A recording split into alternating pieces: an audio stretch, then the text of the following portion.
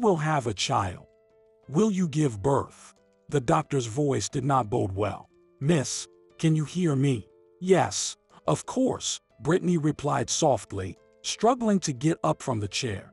Her legs were weak, her hands trembled slightly, and her mind struggled to grasp what was happening.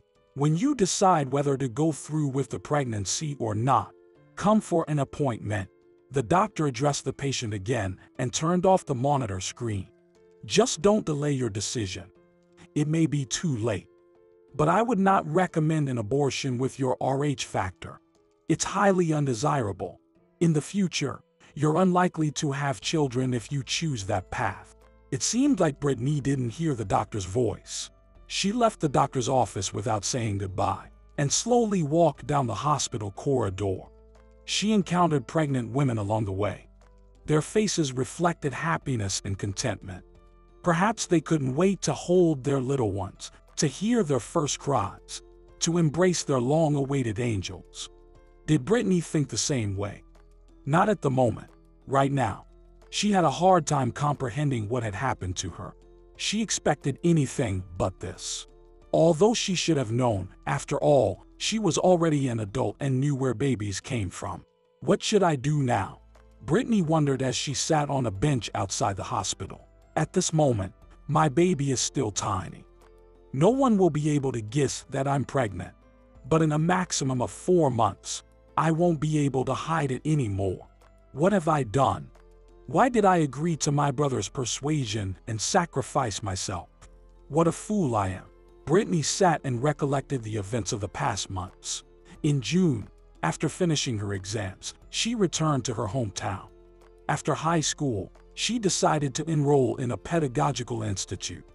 She had always dreamed of working with children and becoming a primary school teacher. She happily left home after high school and got into the university. Finally, she could breathe easily and stop living under her father's constant instructions. She didn't know why, but her father was always critical of her. He always found something to blame his daughter for. Sometimes, Brittany felt like her dad hated her. She couldn't remember him ever carrying her on his shoulders or being affectionate with her. He didn't treat her mother with much tenderness either. Her mom explained her father's behavior by saying that it was just his character and that her parents had treated each other the same way. So this kind of interaction with loved ones was normal for him. Even in her childhood, Brittany noticed that her father treated her brother very differently.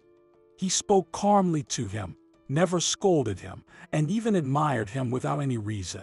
Kevin, Brittany's brother, was 7 years older than her. He had long finished school but didn't bother going to college. He started working in an auto repair shop, often didn't spend nights at home, hung out with his friends, and even drank. But their father turned a blind eye to all of it, considering that such a lifestyle was perfectly acceptable for a young man. "Let him enjoy his freedom while he's young," he would say to his wife. "When he gets married, there won't be time for parties." "What are you saying, Doug?" Kate, Kevin's mother, tried to reason with her husband.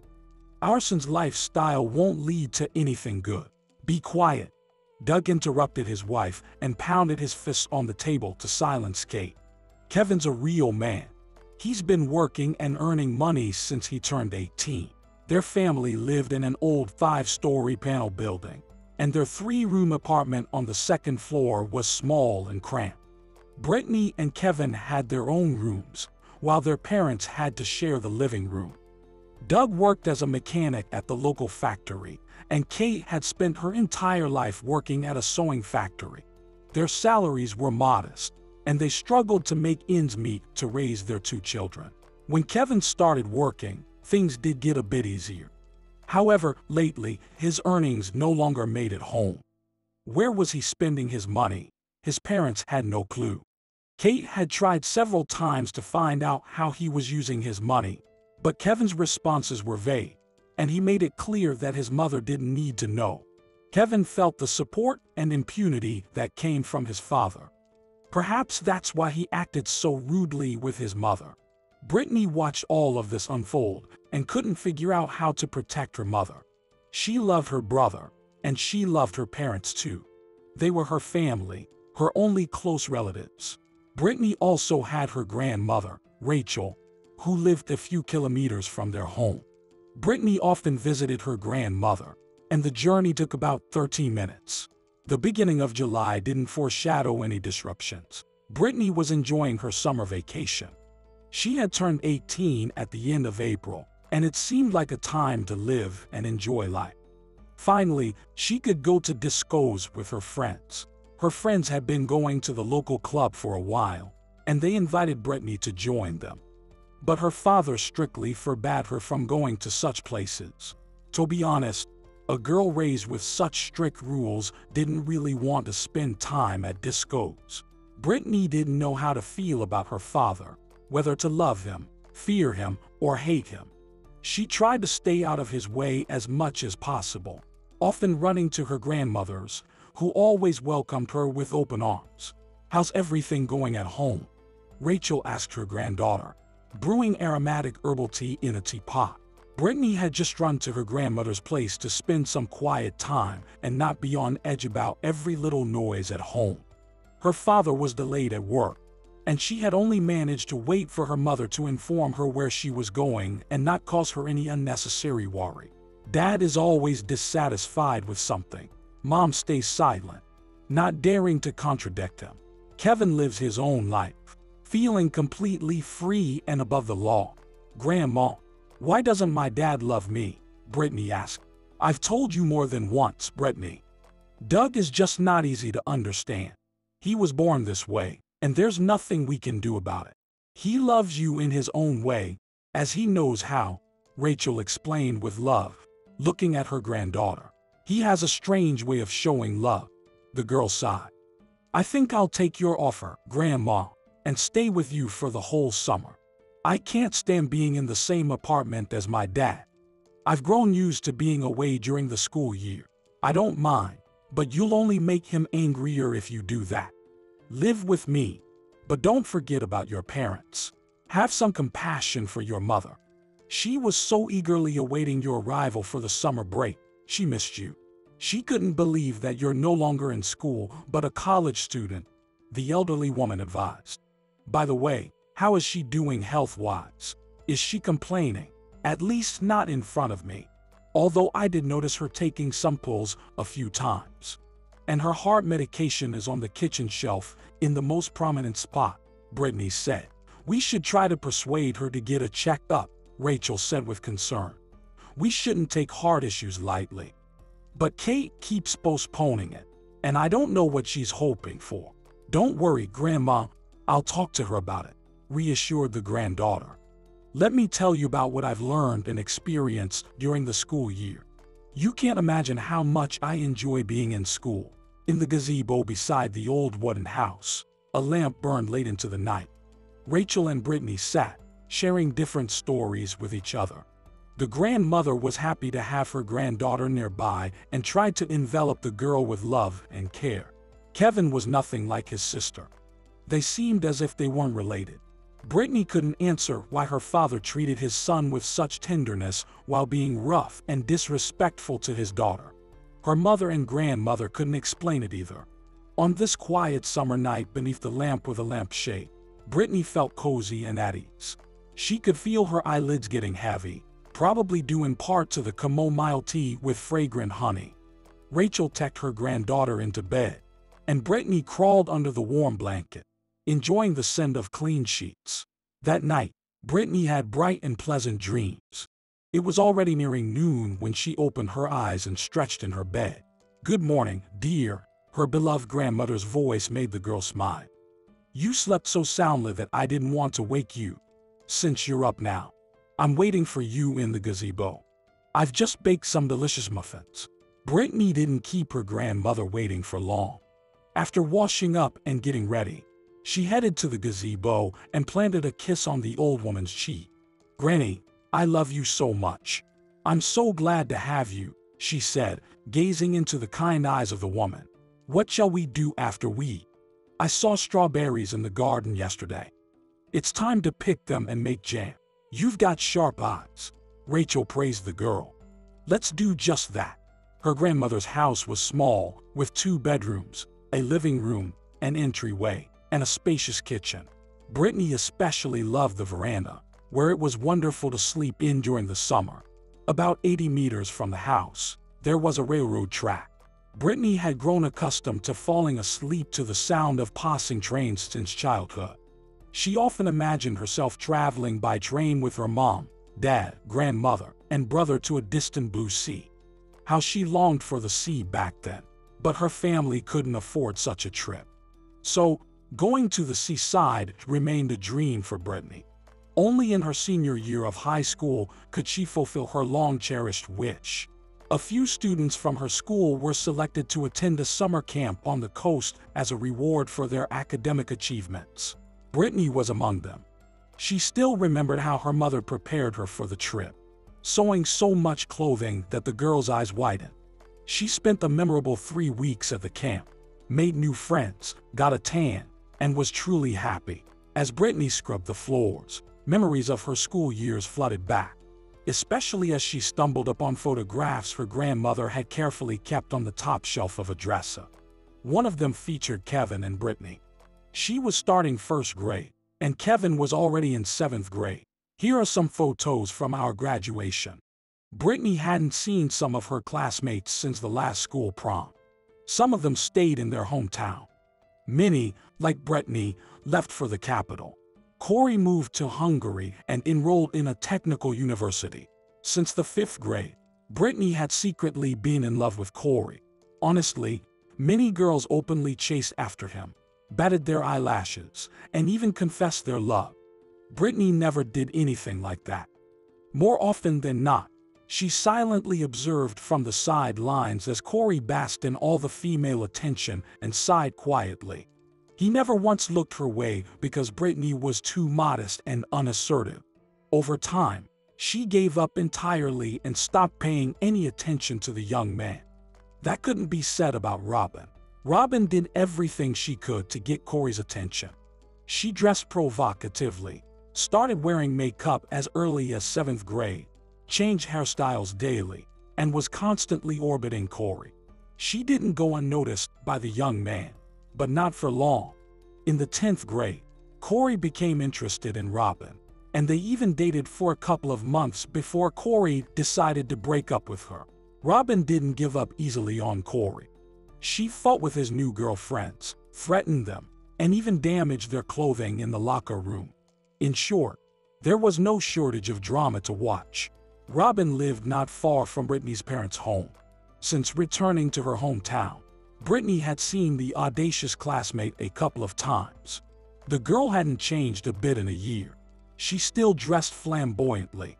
Britney's friend Anna said she was still hoping to win Corey back and couldn't wait for him to return to their hometown during the holidays. However, it seemed that Corey's new life had him firmly in its grip. It was already July, and he hadn't appeared in the town. While Britney was cleaning, she missed a call from her mother. She had turned off the sound since the previous evening so that it wouldn't disturb her while she slept and had forgotten to turn it back on. Seeing several missed calls, she called her mother back. "Mom, I'm sorry I didn't hear your call. Is everything okay over there?" Britney asked when she heard her mother's voice on the line. "Yes, everything's fine," her daughter Kate reassured her. "It's just that your father was asking yesterday why you went to your grandmother's. He said that your place is here. You should come back. He's already missing me, or he doesn't know who to boss around." The girl asked, "Mom, please tell him I'm grown up and can decide where I want to live. Besides, I'm living with Grandma, helping her out. He should come over here and help fix the creaky porch boards. It's making such a noise I can hardly stand it. I'd fix it myself, but I don't know how." "All right, sweetheart. I'll pass on the message about Grandma's house needing repairs, but I might skip the part about you being a grown-up who can decide things yourself. You know your father's temperament," the woman said, sounding concerned. "I know, Mom, I know," Britney reassured her mother. "I'll stay here for another day or two and then come back home. Tell him not to worry. How are you doing? Is your heart okay?" "Everything's fine, dear. Don't worry," Kate comforted her daughter. "Now, take care of everything there and come back." Having promised her mother not to linger, Britney carried a bucket of water into the garden, poured it into a corner, and sat down on a bench. It was 3 in the afternoon, and the sun was scorching, making her want to escape its heat and find some shade. Apparently, the midday sun had also worn out her grandmother, who was peacefully sleeping in the living room, her hand under her head. "Britney, have you finished everything?" asked the elderly woman, getting up from the couch. "Thank you, dear Grandma. What's this important conversation you mentioned?" Britney understood that this was going to be about something truly significant, so she looked at her grandmother with attention. "I'm not young anymore, and I don't know how much longer I have to live. So, I've taken care of you. Just in case something happens to me, know that I'm leaving this house to you. I've already made out the will," Rachel informed Britney, surprising her greatly. "Grandma, please don't talk about this," she pleaded. "What's with all this talk? You're going to be with me for a long time." "I know, dear, I know. But both you and I should be prepared for such an eventuality. Of course, Kevin might also want to be my heir. But as much as I love him, I haven't included him in the will. I know he'd sell my house on the first day he takes over. This house and garden mean a lot to me. I have so many wonderful memories here. Please take care of my house, Britney. My hope rests on you alone," Rachel requested, looking lovingly at her granddaughter. "Don't worry, Grandma. I'll do as you say. But let's stop this sad conversation. You're going to be with me for a long time," Britney reiterated and kissed her grandmother. Britney knew that her grandmother had worked as a nurse at the local hospital for many years. For some reason, Rachel had never married. At 28, she gave birth to Kate, Britney's mother, and dedicated her entire life to her daughter. Rachel didn't like talking about her youth. Sometimes, Britney felt that memories of her long-gone youth brought her grandmother pain, so she didn't pester her with questions. The owner of the car wash, Michael, was a greedy man and would go to great lengths for his own benefit. When the opportunity to collaborate with successful businessman Eric presented itself, he was overjoyed. He didn't postpone things and invited Derek over to discuss their joint project and, of course, to have a good time. So he turned to one of his subordinates. "How should we entertain Derek?" "I'm not sure, Michael," he unscratched his head. "Maybe we could take him to the sauna, offer him a good brandy to relax after a day's work." "Yes, the sauna could work," Michael mused. "But I have a feeling that won't impress him. We need to come up with something truly unusual, something he'll remember for a lifetime." "Well, let's invite some girls," Jan suggested. "Things are always more fun with girls. We could invite some of our beauties to our party, fresh, young ones. But finding suitable ones that quickly might not be easy." Ian scratched his head again. "You think, Ian," Michael shouted to his subordinate and gazed thoughtfully out the window. His thoughts were interrupted by a knock on the door. Kevin cautiously entered the office and looked obsequiously at his boss. "Michael, did you want to see me?" he stammered, addressing Michael. "Yes, Kevin. When are you planning to repay your debt to me? It's been half a year, and you keep promising. Look, the interest is piling up, and you don't seem to be thinking about your sizable debt," Michael hissed, eyeing the young man. "I'll pay you back, I promise," Kevin assured, attempting to exit the room. "Wait, you're not getting away from me that easily. We haven't finished our discussion," Michael said thoughtfully, looking at Kevin again. "Listen carefully. Try to do everything as I say." "I'll do it. I'll do everything," Kevin began to promise, not yet realizing what was being discussed. On Sunday, Britney decided to return home. Rachel sent her off to her relatives with a large bag full of homemade preserves, and Britney struggled to carry it to her own doorstep. "Need any help, young lady?" A familiar voice made Britney jump and turn around. "Hey, Britney, how have you been?" Britney couldn't believe her eyes. Standing before her was Corey, smiling from ear to ear.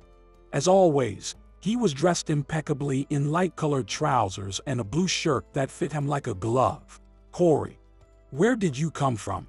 Britney asked, surprised, and lowered her gaze. feeling self-conscious. I was just passing by. I saw you with this huge bag, so I decided to stop and help, Corey explained.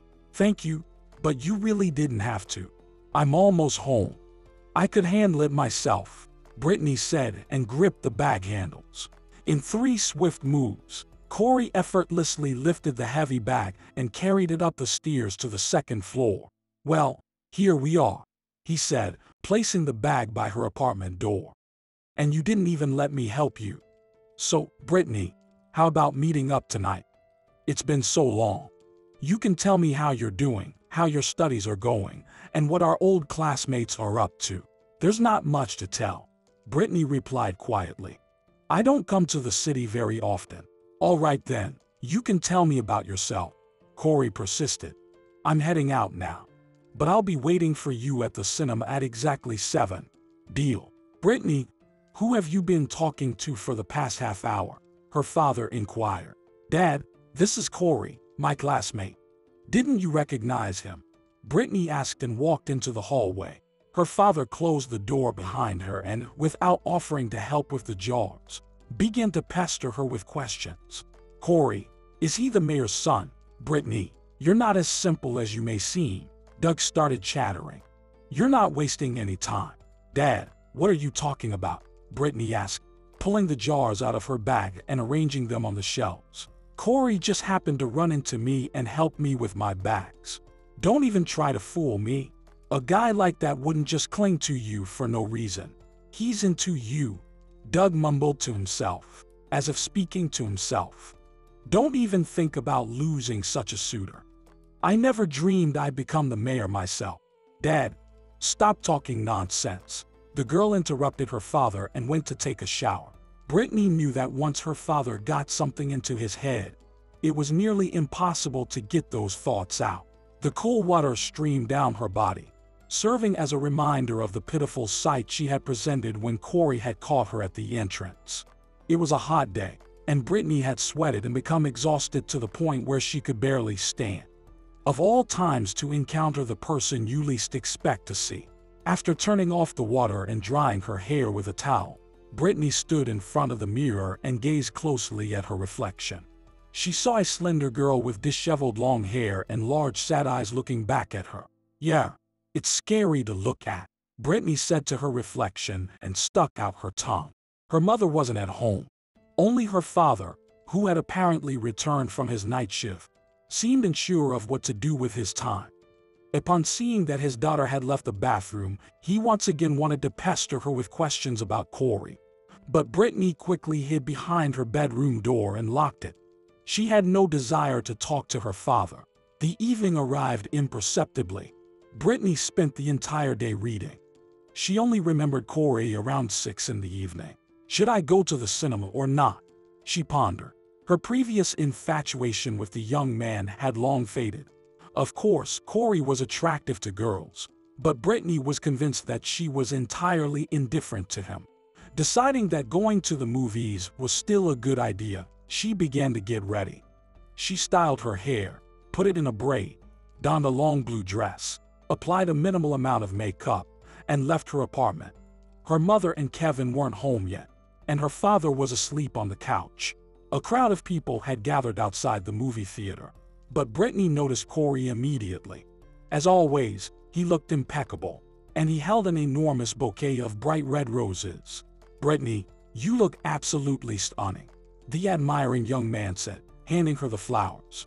You know, I never paid attention to you before, but today, when I saw you during the day, I couldn't take my eyes off you. Corey, stop joking like that. Have we missed the movie? Britney attempted to change the subject. No, the show doesn't start for another 15 minutes, Corey replied. By the way, you might not believe me, but it's true. You can think whatever you want and understand however you can, but you really are a beauty. An absolutely stunning beauty. Corey continued to shower her with compliments. Okay, let's say I believe you, Britney agreed. The young couple headed towards the cinema, and within a few minutes, they took their seats in the auditorium. After the movie, Corey invited Britney to take a walk along the waterfront, so she didn't return home until midnight. As expected, her parents and Kevin were still awake, all sitting in the kitchen, awaiting her return. To her surprise, her father didn't scold her. He simply looked at her with curiosity, as if not knowing how to start the conversation. Apparently, the prospect of marrying the mayor himself had genuinely excited him. "Sweetie, Dad said you went for a walk with Corey. Is that true?" Kate asked as soon as her daughter stepped through the apartment door. "You've never come back so late before." "Yes, Mom, I ran into Corey completely by chance today. We went to the movies, took a stroll through the town, and reminisced about our school years," Britney replied, indicating that she didn't want to continue the conversation. "Keep it up, Sis," Kevin praised her. "Don't waste time. Reel in Corey and marry him." "Stop talking nonsense, Kevin," Britney sharply cut off her brother. "I'm not planning to marry anyone, and I don't need Corey." "What? You're going to turn down such a suitor?" her father chimed in. "Leave Britney alone," their mother commanded, which greatly helped her daughter. Britney slipped away into her room, not wanting to continue the empty conversation. About half an hour later, the apartment fell silent. After taking a bath, the young woman lay under her blanket and began to reminisce about all the events of the day. "It's so strange," she thought. "I never thought I'd meet Corey, and he'd pay attention to me. He used to pay no attention to me at all, but now he suddenly realized that he's attracted to me. Could it be true? I hope I don't fall for him again." Her thoughts gradually became sluggish, started to tangle, and soon the girl fell into a deep sleep, not waking up until morning. A few days passed, and strangely enough, Corey continued to court Britney. Almost every day, there was a bouquet of fresh flowers at her doorstep. Saturday seemed like an ordinary day. Britney had managed to visit her grandmother to help with gardening and had cleaned the apartment. Her mother was delayed at the market, so she decided to prepare dinner without her. Her father was on his shift, and, as usual, no one knew Kevin's whereabouts. Most assumed he was at work in the auto repair shop, and if it wasn't his shift today, he was probably occupied with his own activities. Britney hummed softly to herself as she worked at the stove. Delicious aromas wafted from the kitchen, and soon the soup would be ready. "Britney, Britney, help." Kevin's voice was more alarmed than ever. Barely managing to turn off the stove and cover the pot with a lid, the girl rushed to her brother. Kevin was sitting in the hallway on the floor, his face hidden in his hands. Britney noticed that his hands, neck, and forehead were smeared with blood. His clothes were soiled and dusty, and his hair was unnaturally disheveled. "Kevin, what happened to you? Were you beaten?" Britney exclaimed, frightened, as she approached her brother. "Help me get up and bring me to the bathroom," the young man requested. "Just hurry. I don't want our parents to see me like this." Britney did as Kevin asked, bringing him a towel and tending to the scrapes on his hands and face. When her brother had calmed down a bit, she approached him and asked for an explanation of what had happened. "Britney, only you can help me. Only you," Kevin implored his sister. "I've gotten myself into real trouble. If you refuse to help me, they'll kill me. In a week, I'll be gone. You understand?"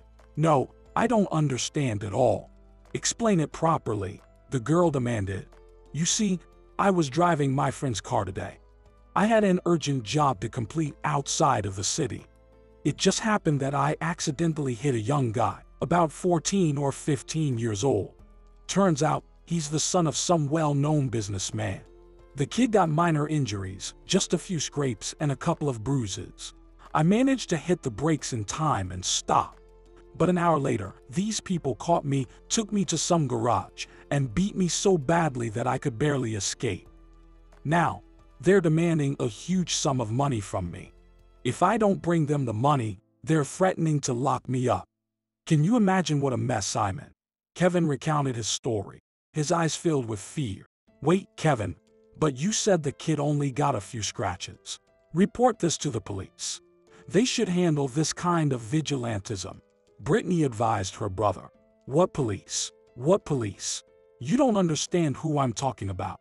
They will bury me immediately if I complain to the police. Only you can help me." Kevin said, his eyes beseeching his sister. But how can I help you? Britney asked, still not comprehending.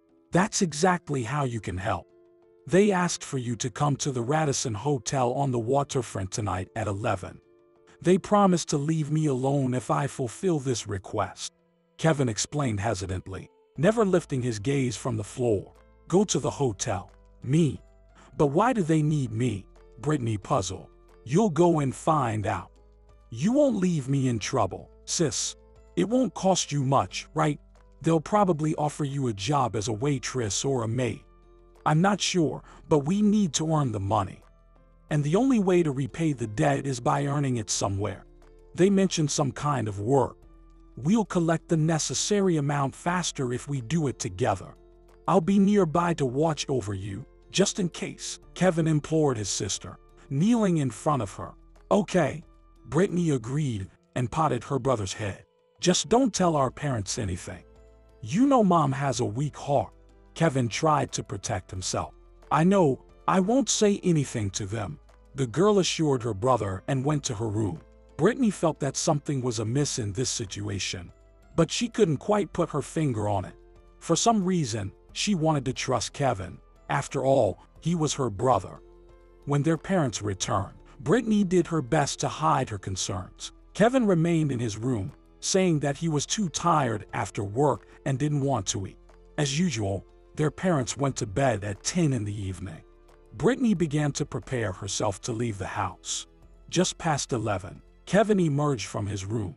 Britney put on jeans, a t-shirt, and a sweater, neatly braided her hair, and quietly closed the door behind her. Outside the entrance, a black car was waiting for her. Kevin was sitting next to the driver and waved at her.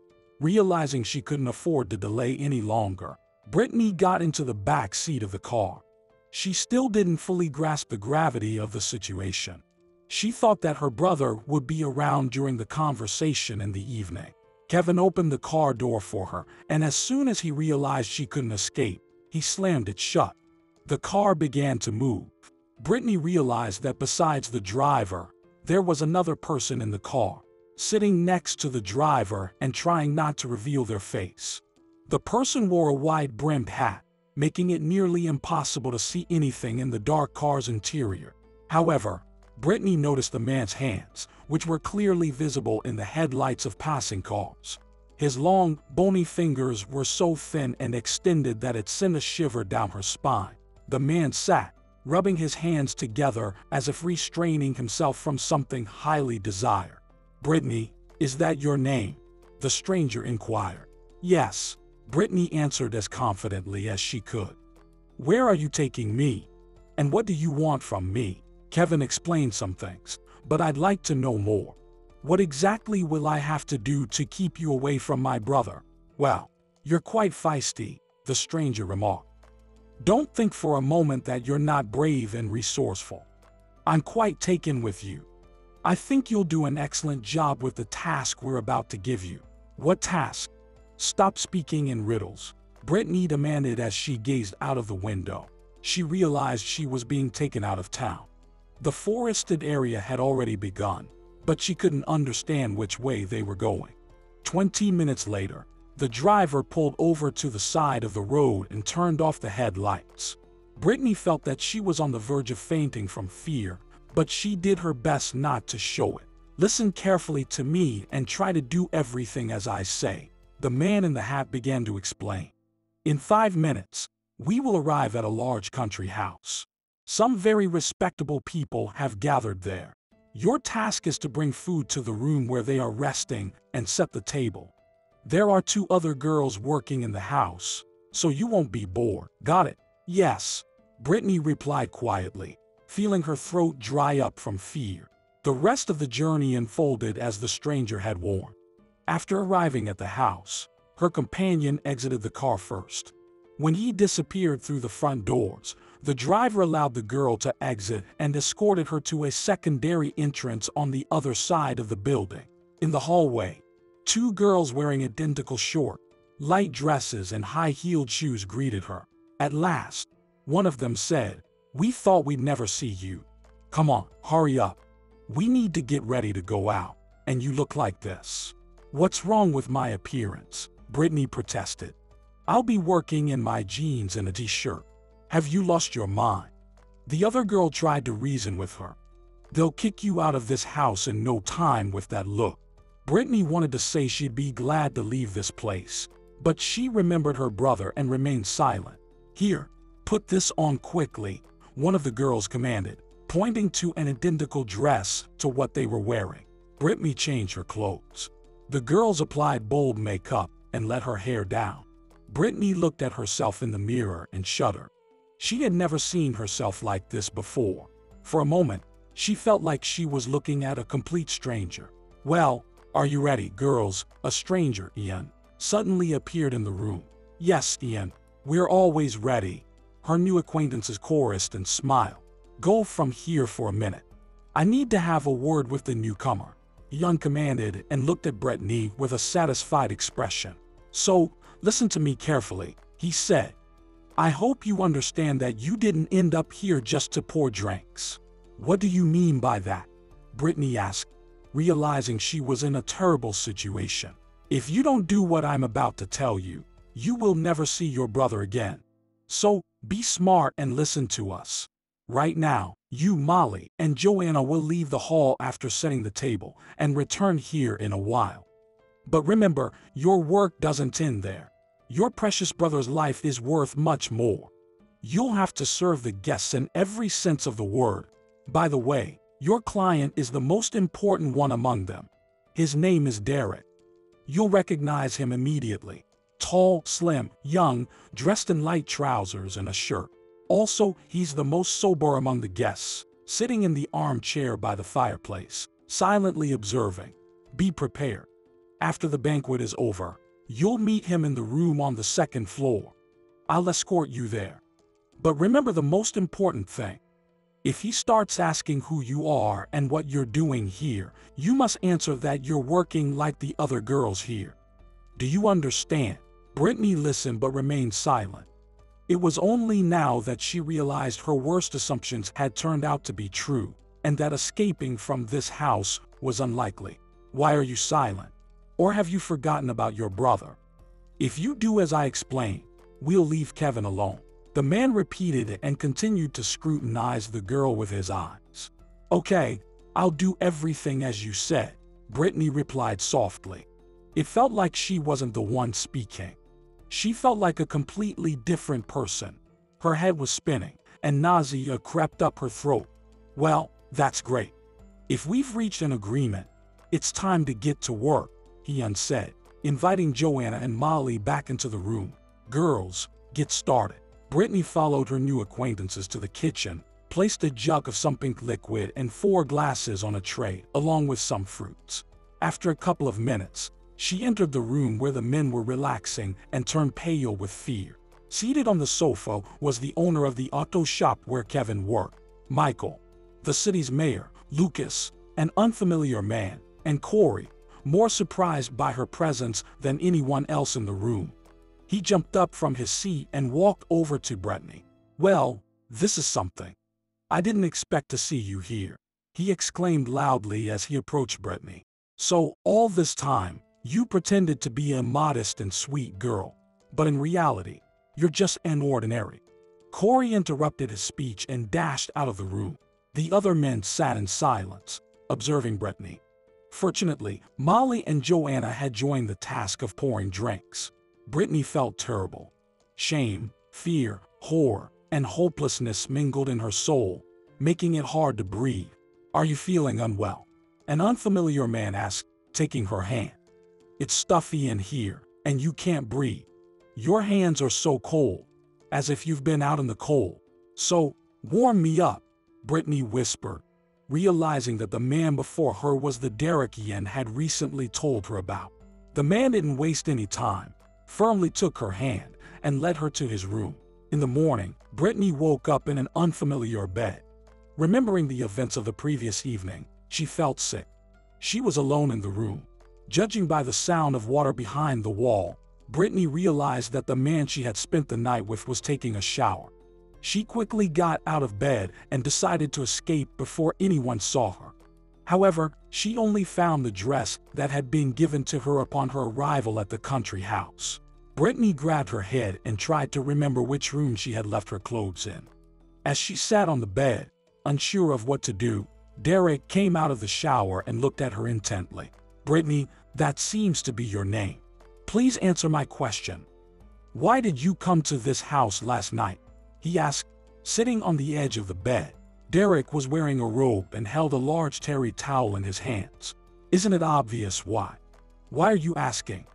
"I decided to earn some money, just like my friends," she replied, not daring to look in Derek's direction. "But you don't seem like a woman of easy virtue. I want to know why you're here." The man repeated his question.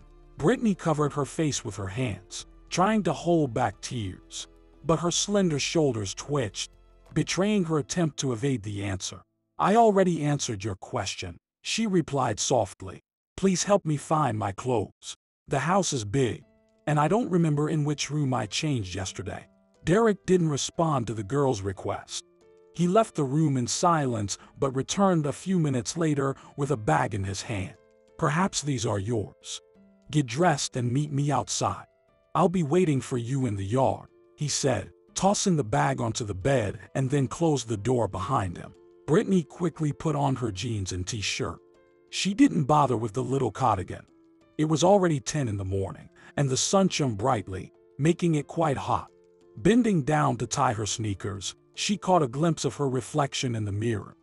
Disheveled hair, huge blue eyes filled with shame and horror, lips bitten until they bled. It barely resembled her former self. Britney felt like she was looking at a complete stranger in the mirror. "Oh God, what have you done? How could you sink so low?" she asked herself, and turned away from the mirror. It was revolting for her to look at herself, to see the walls of this room, to be in this terrible house. Britney left the bedroom, walked down a short hallway to the stairs, and descended. Fortunately, no one in the house crossed her path. When she entered the room where she had met Corey yesterday, she began to feel sick. Heavy thoughts tormented Britney, so she hurried out to the yard to leave this dreadful place as quickly as possible and attempt to forget it forever. Derek was waiting for her in the yard next to his large black SUV. He asked her to get into the car and open the door for her.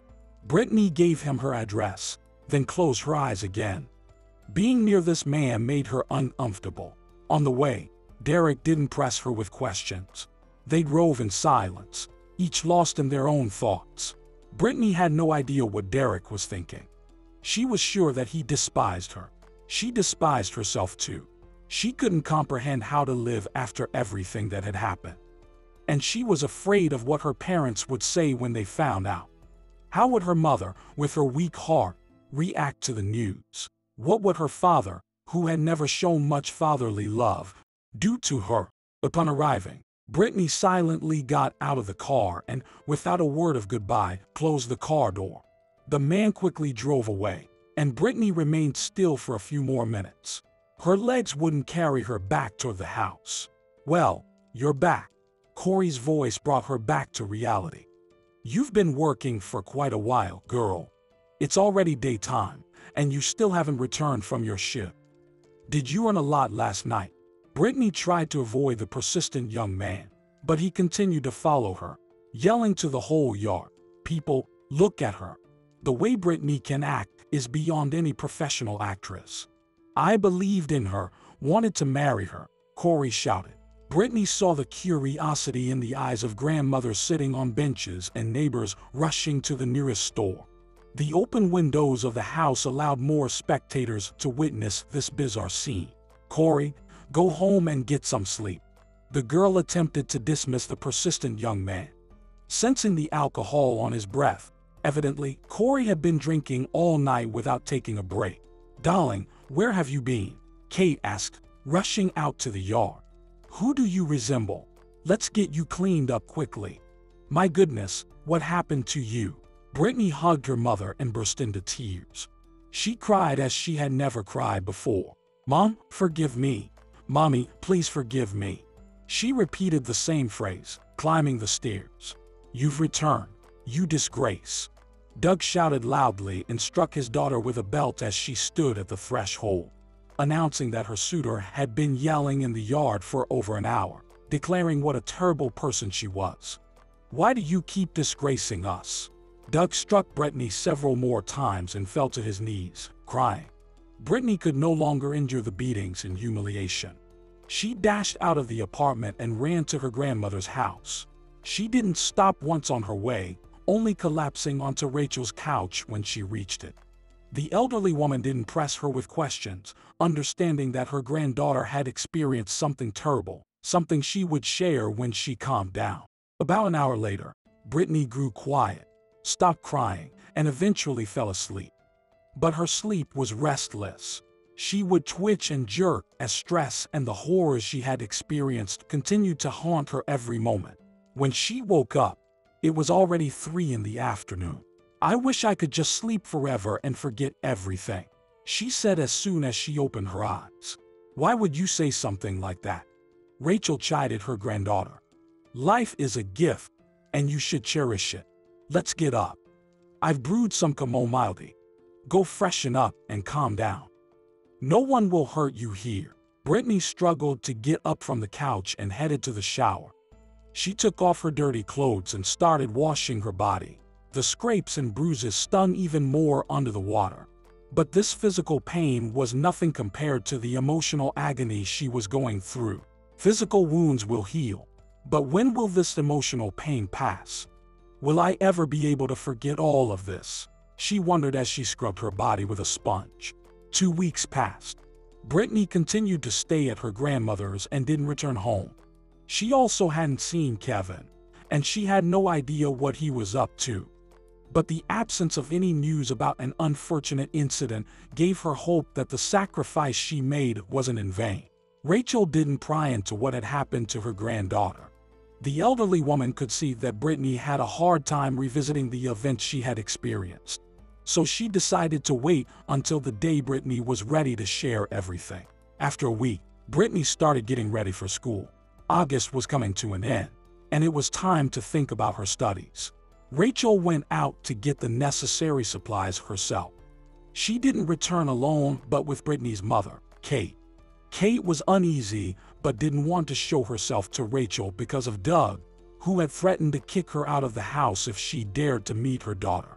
"Britney, how are you here?" Kate asked her daughter as soon as she crossed the threshold of their family home. "Everything's fine, Mom. Don't worry. You know, you have a weak heart. Everything is so calm at Grandma's, and I don't even want to leave," Britney replied, hugging her mother. "I'll be starting school soon. I hope the classes will distract me and help me forget everything." "How is Kevin doing?" "Kevin, the same as ever. What could be new with him?" Kate wondered. "That's just it. Dad is worrying me. He can't seem to move on at all. I hoped he'd gradually forget everything. But this time he's not giving up. You shouldn't return home for now. It's better for everyone. Eventually, everything will settle down and be forgotten, and then you can come back." "Of course, Mom. Don't worry. I understand everything," Britney reassured her mother. "I don't want to see Dad either. Sweetheart, you never did tell me what happened to you. There are all sorts of rumors going around in the neighborhood, but I know they're all untrue. You're a pure and bright young woman. Your father gets really angry when he hears these rumors. And your Corey turned out to be a scoundrel. He defaced the front door with nasty words. It took Doug and me a lot of effort to clean it up. Your father is especially upset because he had dreamed of aligning with the mayor, so he's acting so aggressively now," Kate speculated. "But I never told him that I intended to marry Corey," Britney interjected, cutting her mother official. "Sure, he courted me, professed his love, gave me flowers. But I don't love him, and I'm certainly not serious about him. Mom, I don't want to talk about this, but you should know that I haven't done anything wrong. You often say that with time, everything will be forgotten and resolved. So let's just live and wait for that moment." After seeing her mother off, Britney began to get ready to leave. She and her grandmother spent the evening in the kitchen. Rachel recounted stories from her youth. "Grandma, Why didn't you ever get married? Britney asked. She had wanted to ask Rachel this question for a long time, but hesitated, sensing that the elderly woman didn't like discussing the topic. It wasn't meant to be for me to get married, Rachel sighed. You see, I'm the kind of person who, when they fall in love, they do it just once, and that's for life. I loved a young man deeply. He was 8 years younger than me, and he told me he loved me, even proposed to me, but I declined. Why? You both loved each other. Britney expressed her surprise, taking her grandmother's hands. Well, you see, he was a very complicated person. More accurately, his parents were the difficult ones. They would never have approved of our marriage. I had just started working at the hospital then. We had an affluent and haughty woman admitted to our ward. It turned out to be his mother. She often boasted about finding a suitable bride for her only son, someone who matched their status and met all her requirements.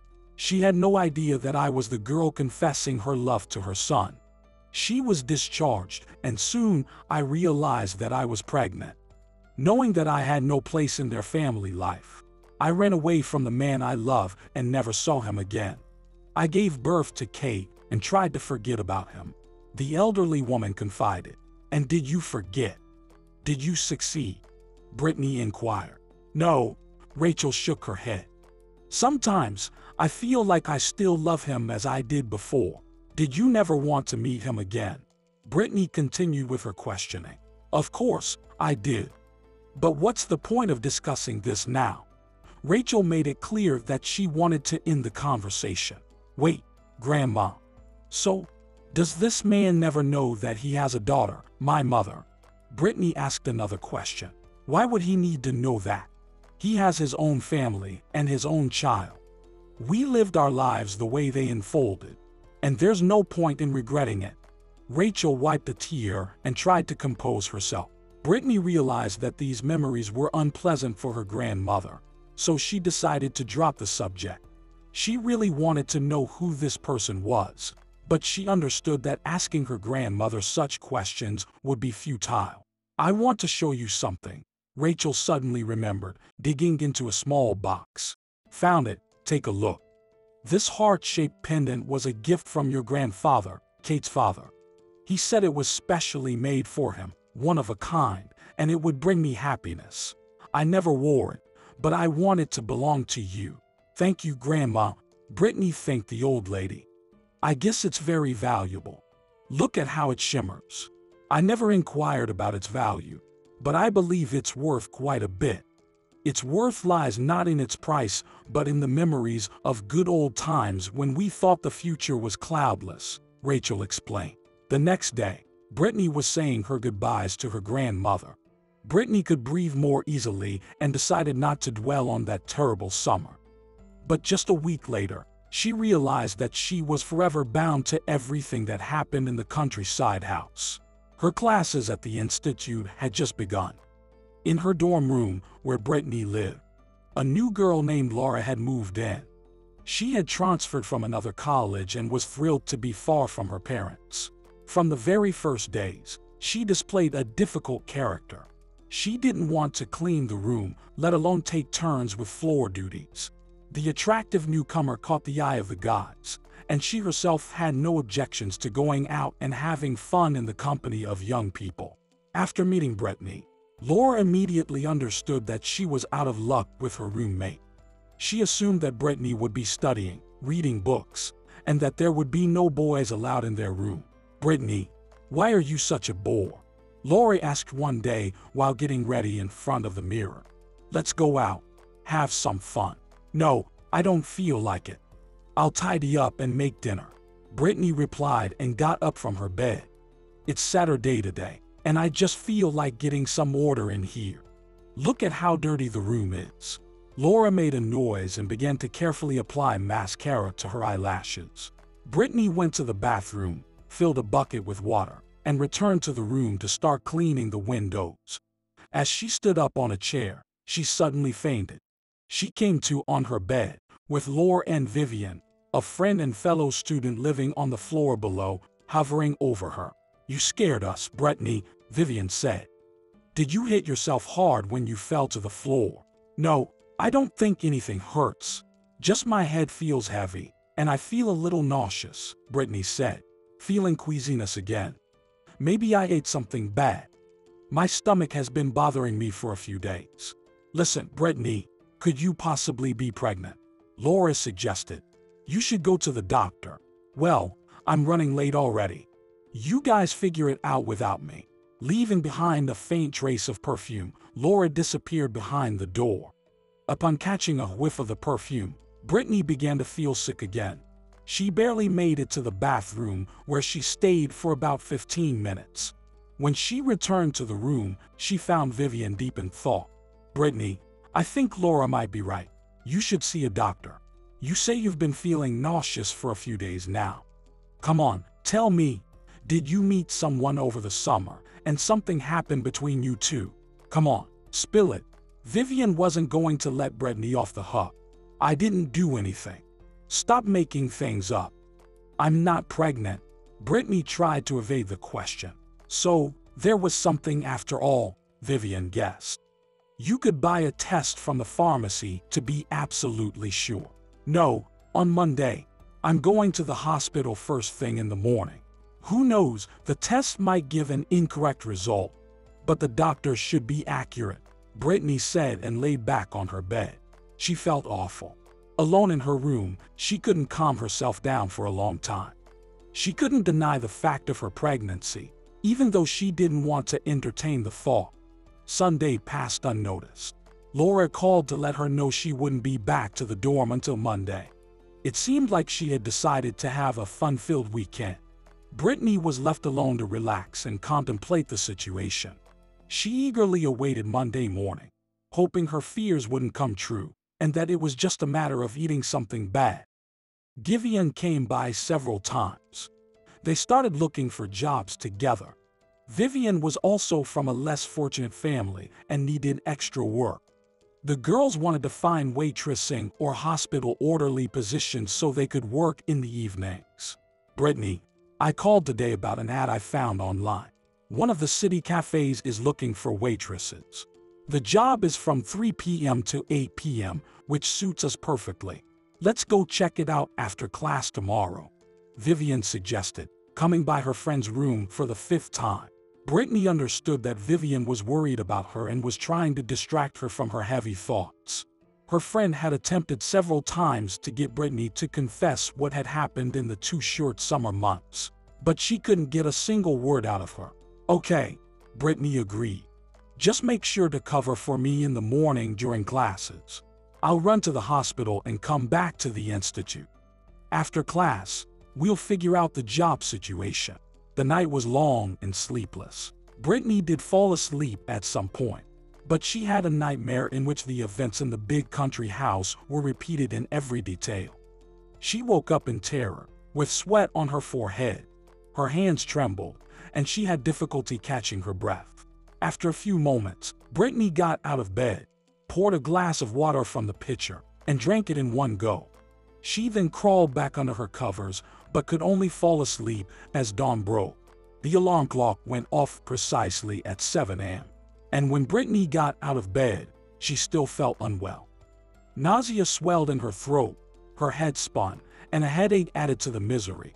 After hastily tidying herself up, she decided to head straight to the hospital. The trip to the hospital would take a little over half an hour.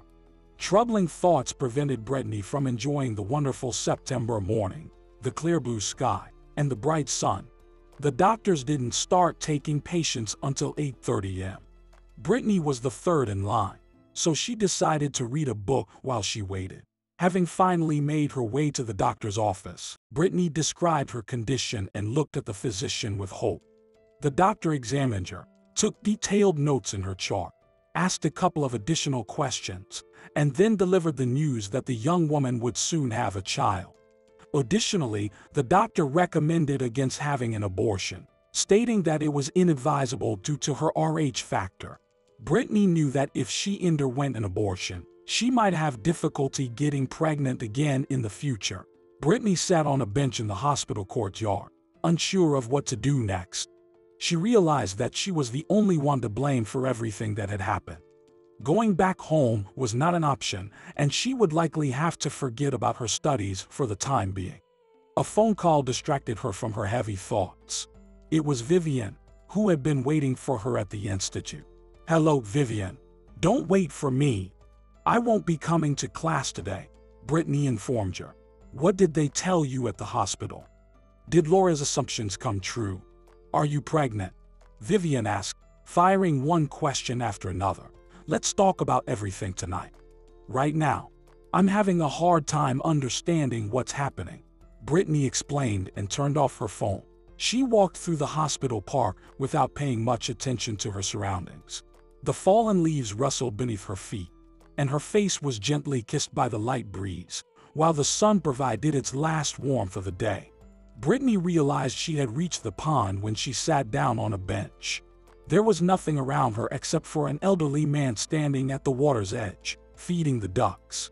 It was at this moment that Britney remembered her grandmother. She was the one who could offer her genuinely kind advice. Without much contemplation, she dialed the familiar number.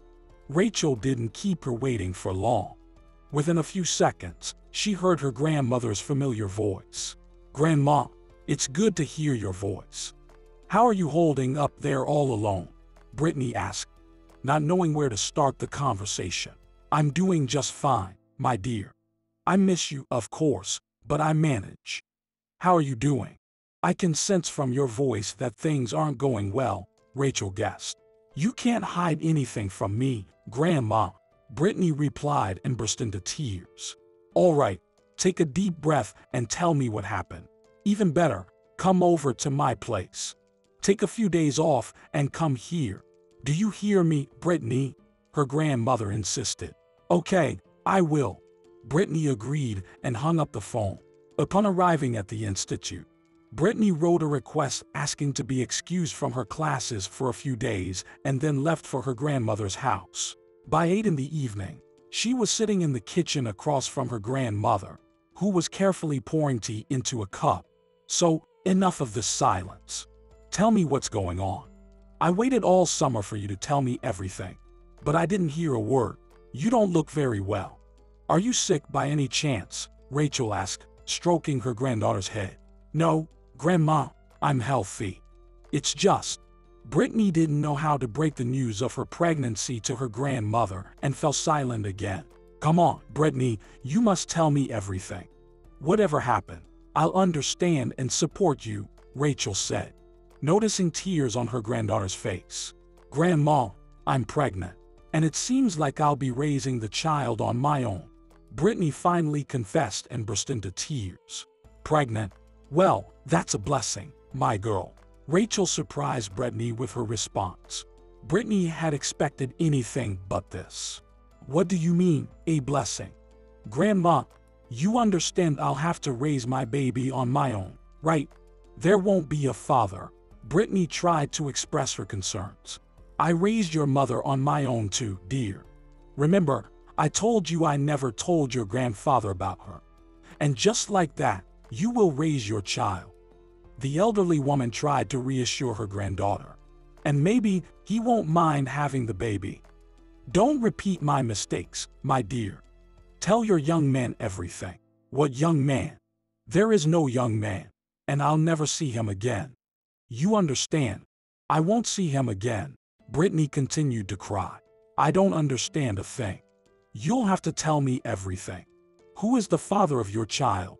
Rachel inquired, making it clear she wouldn't back down until she got a clear answer. Britney had to recount everything to her grandmother. From Kevin, who had been targeted for assassination, to the country house she ended up in against her will, and Derek, whom she was supposed to spend the night with to save her brother. Upon hearing all of this, Rachel remained silent for a long time, gently stroking her granddaughter's head and lost in thought. "So, my own grandson treated you this way. But you should have thought very carefully before agreeing to his request. You know how much of a scoundrel he can be. Of course, I shouldn't speak of my own grandson this way, but in this case, I can't call him anything else," the elderly woman whispered, clenching her fists. The pain, regret, anger, and hopelessness from everything that had happened weighed heavily on her chest. Rachel had suspected that something unpleasant had occurred with her granddaughter, but to this extent, it's too late to talk about it now. What's done is done. We have to live for today and think about what to do next, Rachel said, moving her chair closer to her granddaughter. Do you know who this Derek is? Where he lives and what he does? Grandma, what are you talking about? Britney interrupted her grandmother. I don't know, and I don't want to know. He's just as awful as his friends. They were all partying at that house that night, celebrating something. What was I to them? How did I appear before Derek? You see, Grandma, he'll never acknowledge my child, and he won't remember me. Honestly, I'll never go to him, and I won't ask him for anything. You're probably right. Together, you and I will raise our little one. Now, go back to the city, focus on your studies, and don't worry about anything. When my great-grandchild is born, you can come back to me.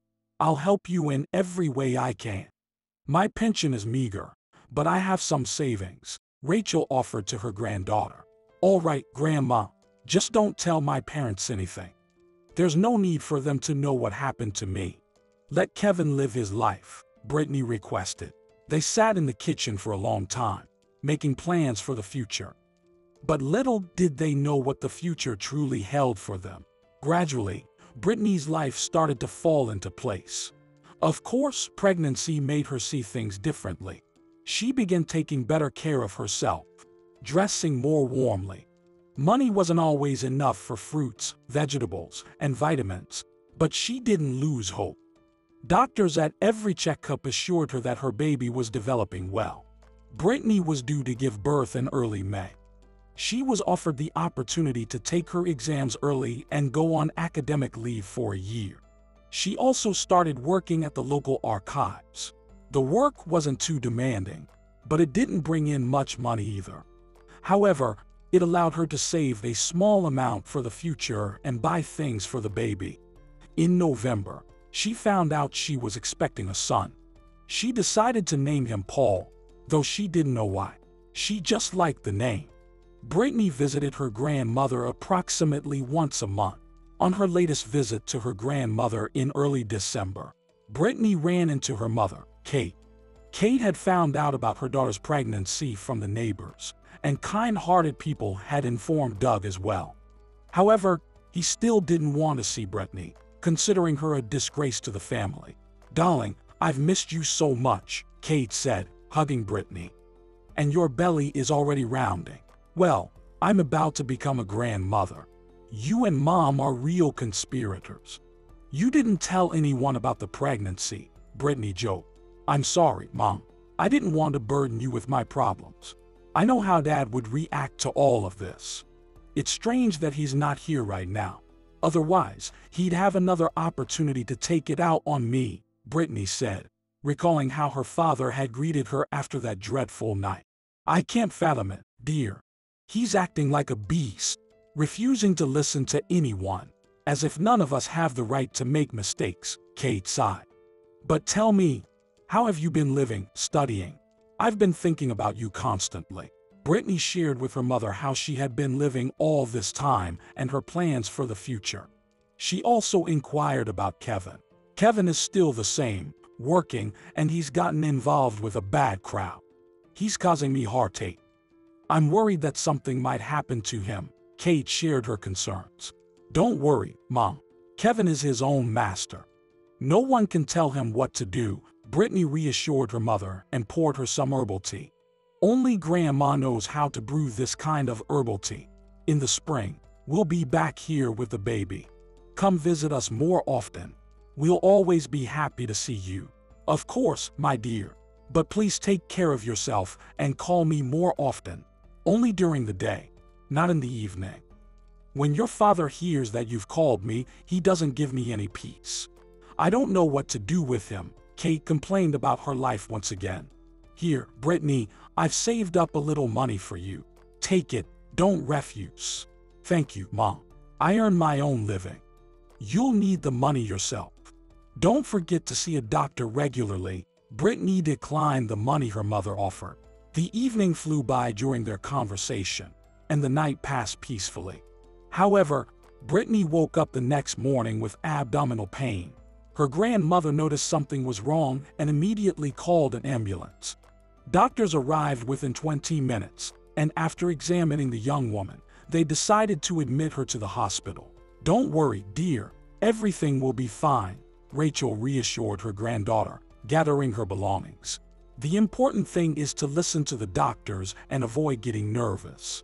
"All right, Grandma. Please let Mom know to visit me in the hospital," Britney requested as she struggled to find a place in the ambulance. In the hospital room where they had placed the young woman, there lay a woman around 40 years of age. She was 8 months pregnant and had been talking endlessly on the phone. From her conversations, Britney understood that she already had 2 children who she had left in her husband's care. She worried about how they were managing at home without her. She was so engrossed in her phone call that she didn't immediately notice her new neighbor. When the woman finally finished her call and scrutinized Britney, she said, "Well, hello, neighbor. I'm Kristen. What's your name?" "Hello. I'm Britney," the young woman introduced herself and closed her eyes. She had been extremely nervous and couldn't seem to calm down. The pain in her abdomen had subsided a bit after taking medication, so now she just wanted to lie down and not think about anything. However, her new acquaintance, it appeared, wasn't going to leave her alone. "Tell me, Britney, how old are you?" Kristen asked an impolite question. "I'm 18. "Did you think I was still in high school?" Britney inquired. "Well, you look like a young girl. How did you end up pregnant so early?" "Oh, you've messed up your life and your child's." Kristen continued the unpleasant conversation. "So, do you have a husband? I see there's no ring on your finger, so you're not married." "What's wrong with not being married? I'll raise my child alone. I'm neither the first nor the last." Britney began to defend herself from Kristen. "That's true," Kristen sighed. "But you still don't know how challenging it is to raise a child on your own. My eldest is already 20, and I still remind her several times a day that she started having children too early. First, you should get an education, get married, and only then think about kids." "Do you think I'm just saying this?" "No. I raised my little girl on my own until she was 8. I had her when I was 20, just like you, and without a husband. I went through a lot. I had to work to feed, clothe, and shelter the child, and I couldn't sleep at night. It was hell, to say the least. I wouldn't wish anyone to go through that." "No, please. Don't tell me about it," Britney requested, making it clear that this conversation was unpleasant for her. But Kristen, apparently, had no intention of letting Britney off the hook. On the contrary, she wanted to impart some life lessons and push her to the brink. "You'll see that I'm right. When are you due to give birth in the spring?" "You're not answering. But I can see your stage," Kristen continued to hound Britney. "Is it going to be a boy or a girl for you?" "A son," Britney replied quietly and turned toward the wall. The only thing she wanted now was peace and quiet. Kristen, understanding that her young neighbor didn't wish to continue the conversation, went back to her phone and started calling her friends this time. The phone call went on for over half an hour, until finally, the 2 women finished their conversation and bade each other goodbye. Britney lay silently on the bed, mulling over the words of her new acquaintance. It was at this moment that she realized the difficulties she would face after the baby was born. Thankfully, she had her grandmother, who would definitely not leave her without shelter and support, as long as she remained healthy. Britney was only allowed to get out of bed on the 3rd day. Of course, she had gotten up in the first few days after being admitted to the hospital, but only briefly. Now she was permitted to walk down the hallway. As she strolled down the long corridor, she noticed that there was a lot of medical staff gathered around room 17. She didn't know who was in there, but she immediately sensed that the patient was quite extraordinary. "You'll regret it if you don't do everything as I said. Call my father to me," the woman inside the room yelled, surprising the ordinary patients on the ward. Apparently, no one wanted to argue with this capricious woman, so the hospital staff silently left her room and hurried back to their duties. "Kristen, do you know who's in room 17? Britney asked her roommate, thinking she must have the inside scoop. Kristen explained that there were several VIP rooms in the ward, and room 17 was one of them. It was occupied by Diane, the daughter of a billionaire who owned a massive construction company. The young woman was terribly spoiled and believed that everyone should serve her. She had been admitted to the ward a few days ago with a threatened miscarriage. Since then, the hospital staff had lost their peace and sleep, catering to her every whim. Her father had been in the hospital several times, and he seemed to be a very intelligent and polite man. You should see how splendidly he's dressed, how elegant and courteous he is. How could such a person have a daughter like that? I don't understand. Perhaps these millionaires have no time for raising their children." Kristen shared her thoughts. Britney listened to her roommate and pondered how different life could be. What could be missing for this wealthy young woman to behave so rudely, belittling and offending those around her? She should be happy that she would soon become a mother. Maybe she had a husband who was just as wealthy and dependable. But what did Britney have? Nothing. Just her grandmother's old house and her grandmother herself. The only person who could truly support and help her. Of course, there was her mother, but her life with her father and brother was far from ideal, and Britney didn't want to burden her with her own problems. She felt sorry for her mother and was concerned about her fragile health. In the evening, when all the patients in the ward were getting ready to sleep, Britney decided to take another walk down the corridor. The room had become stuffy, and the hallway offered cooler air. She didn't expect that as she passed room 17, she would walk into an unpleasant situation. Britney didn't notice that the door to the room was slightly ajar. She was walking down the corridor peacefully when someone grabbed her by the sleeve and pulled her inside the room. Before she could react, she found herself inside that very VIP room, facing a woman in her 30s. Even in the hospital, she was heavily made up, as though preparing for another social event. "Hey, you, stop shouting," the girl ordered with authority. "You must help me escape from here." "Me?" Britney exclaimed. "Why do you think I owe you anything? What did you say?" The girl became audacious. "I said you must, which means you must." Britney understood that arguing with this crazed girl was futile, especially since she still had a tight grip on her hand.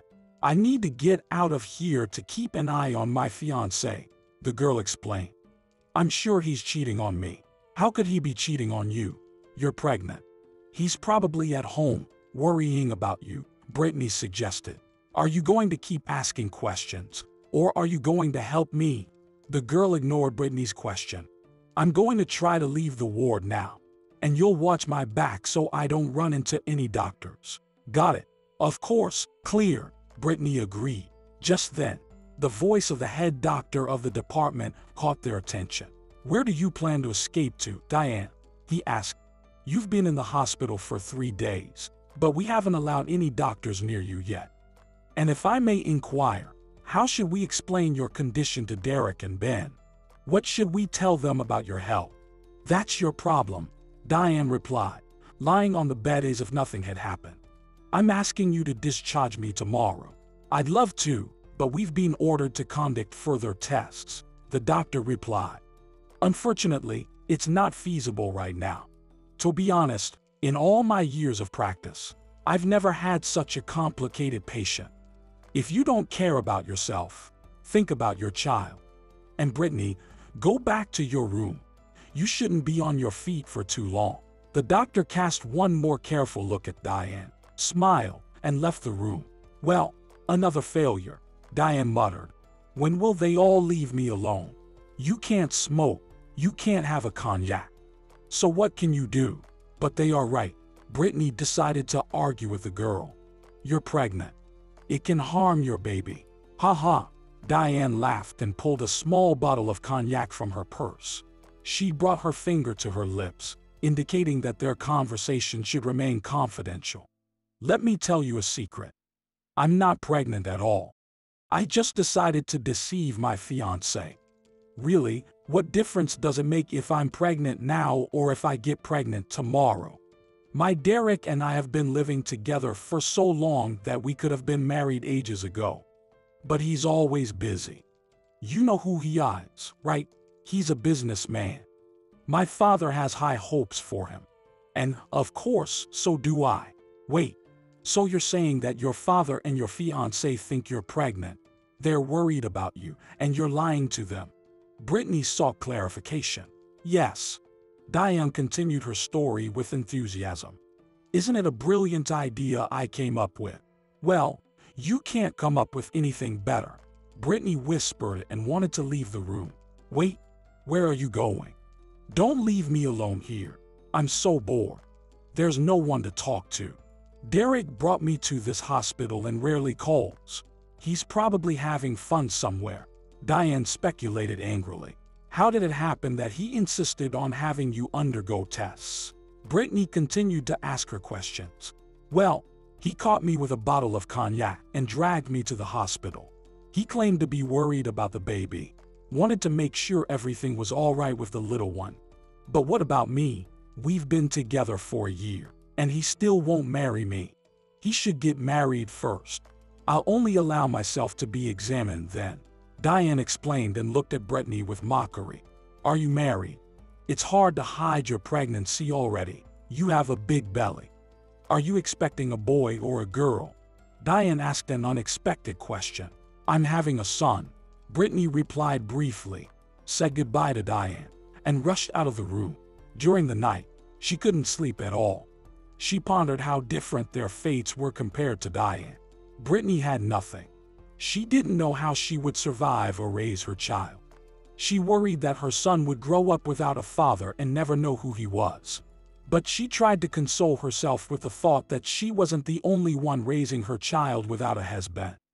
Many women raised their children on their own. As for Diane, she had everything except self-love. It seemed she was living the good life. She was going to give birth to her fiancé's child.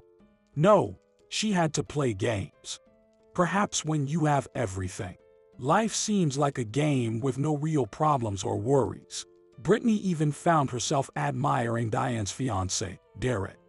Who would have thought a man would care so much about his future child? He didn't listen to the foolish girl and had her admitted to the hospital for an examination. He did the right thing. But what would happen to Derek when he found out about Diane's lie? These thoughts haunted Britney and prevented her from finding peace. She finally managed to fall asleep towards morning and got some rest. In the morning, it was a struggle for Britney to get out of bed. A sleepless night had taken its toll. During the nurse's rounds, they noticed that her blood pressure had risen, and they called the doctor. Britney was prohibited from leaving her bed in the room, so she couldn't visit Diane. As the evening approached, Britney's condition had stabilized. She walked over to the window to see what was happening in the hospital's courtyard. The ward's windows faced the hospital's parking lot. From the second floor, Britney had a clear view of who was coming and going. Unexpectedly, she noticed a familiar female silhouette. It was indeed Diane. So, the restless girl had managed to get herself released. Walking beside her was a tall man who also seemed familiar to Britney. After closer inspection, Britney realized that the man walking with Diane was none other than Derek. Britney felt a sudden pang of hurt and disappointment. Her legs began to wobble, her head spun, and her heart raced wildly. Hey, Britney, are you okay? Doctor, Britney passed out. Kristen cried out when she saw pale Britney struggling to stay on her feet. Britney woke up on her bed. She had no idea how long she'd been unconscious, and she barely remembered what had caused her to faint. Wow, you really gave us a scare, Kristen said, noticing that her roommate had regained consciousness. You were standing by the window, and suddenly you fainted. Don't do that again, okay? Britney could only nod in agreement, too drained to speak. This was the first time she had seen Derek since their initial and only encounter in the countryside. He probably had forgotten all about the girl who had tried to earn some money in that country house. But Britney hadn't forgotten. No matter how much she wished to forget, She knew she would carry the memory with her for the rest of her life. As if reminding her, the baby began to kick in her belly. Britney had to spend Christmas and New Year in the hospital. It wasn't until the end of January that she was able to return to the university, continue working in the archive, take her exams, and prepare for the birth of her child. With each passing day, Britney found herself growing to love her baby more and more, eagerly anticipating the little one's arrival. April that year turned out to be warm and sunny. Having completed all her exams externally, Britney submitted an application for an academic leave. She had only a few days left before returning to her hometown. There were still a few things to sort out at the dean's office, and then she would be ready to go. Britney's pregnancy hadn't been easy, but she tried not to miss a single class and was diligent at her job. In addition to all this, she received a bonus. Over the months of her pregnancy, she had managed to save some money, which should tide them over for a while. Britney tried to call her grandmother every day. Rachel eagerly awaited her granddaughter's return home and had prepared a room for her and the baby. Her mother also played a part in this, as they purchased a crib and other necessary items for the newborn. The day didn't seem to portend anything unusual. In the morning, Britney planned to visit the maternity clinic to collect the results of her tests. After having breakfast, she began to get ready. She wore a comfortable dress and draped a cardigan over her shoulders. Putting on her shoes had become challenging due to her large belly. It was hard to bend down. After struggling with her sandals, Britney located her keys on a shelf and was about to leave her dorm room when she unexpectedly heard the phone ring. "Hello, I'm listening," she answered the unknown number. "Hello, Britney. It's Aunt Elizabeth. Remember me? I'm your grandmother Rachel's friend," the woman said, struggling to get the words out. For some reason, upon hearing her voice, Britney began to feel uneasy. A sense of foreboding, perhaps even fear. "Yes, I remember you, of course. How can I help you? Is everything all right with Grandma?" Britney asked, sitting down in a chair. "Unfortunately, your grandmother has passed away. You need to inform the relatives and call the police." That was all the girl could hear. Elizabeth continued talking on the other end, but all Britney could feel was the pain. She tried to stand up, but, unable to maintain her balance, fell to the floor and lost consciousness. She woke up in a hospital room. The first thing she noticed was her abdomen. She realized that she was no longer pregnant. A drip stood next to her bed. Britney attempted to recall what had happened and thought about her grandmother. She didn't want to believe what Elizabeth had told her. She hoped the elderly woman had jumped to conclusions and that Rachel was, in fact, alive. "What about my baby? I hope he's all right," Britney asked herself, and tried to get out of bed. "What are you doing? You shouldn't get up yet." The voice of a young nurse made the girl lie down again. "Where is my child? Tell me, how is he?" Britney asked and grabbed the nurse's hand. "Don't worry, your son is fine. He was born a month earlier than expected, so he's under the careful watch of the doctors," the nurse explained. "Can you remember when you lost consciousness? Your neighbor found you at 10 in the morning. If it hadn't been for her, we might not have been able to save your baby." At 10 in the morning. "So, Laura returned at 10 and found me lying on the floor," Britney realized. "I fainted around 8 in the morning, which means I was on the floor for about 2 hours. Removing the intravenous strip, the nurse advised Britney not to get out of bed and then left the room." Britney realized she was in the intensive care unit. She was relieved to know that her baby was safe, but she was anxious to see him. However, she knew she had to be patient. About half an hour later, the doctor entered the room. "Hello, Britney. How are you feeling?" he inquired. "I'm a bit dizzy, and my stomach hurts," Britney replied. "Can you tell me if my son is okay?" "Don't worry. Your son is under the care of another doctor. He'll come by to see you shortly," the doctor reassured her. "We had to perform a cesarean section. There was no other option in your case. Soon, you'll be able to get out of bed. For now, rest and follow my instructions. Your son needs a healthy mother. Do you agree with me?" Britney nodded in agreement and asked if she could call her mother at home to inform her about what had happened. The doctor promised to bring her a phone and left the room. Britney was able to call her mother an hour later. It took Kate 3 attempts to pick up the phone. "Sweetie, Britney, finally. I've been trying to reach you for so long." "You know, Grandma," Kate said and began to cry. "I know, Mom. Elizabeth told me." "So what exactly happened?" Britney tried to clarify the situation. "It was a robbery. Someone broke into Grandma's house but didn't expect her to be home. The police investigated the scene and suggested that she was likely pushed. She fell and hit her head on the corner of the cupboard, which caused her death. Britney, the funeral is tomorrow. Will you be able to make it?" Kate asked and started crying again. "No, Mom, I'm in the hospital," Britney explained. "Mom, you've become a grandmother today. You have a grandson." "What? But it's too early. You said your due date was in early May," Kate exclaimed. Britney told her mother everything that had happened, how they managed to save the baby. Kate understood that Britney wouldn't be able to attend the funeral. She tried to console her daughter, gather her strength, and focus on her son. Britney followed her mother's advice. The next day, the doctors allowed her to get up. She walked around her room, constantly thinking about Rachel. After lunch, they allowed her to see her son. The baby was in a special room for premature infants.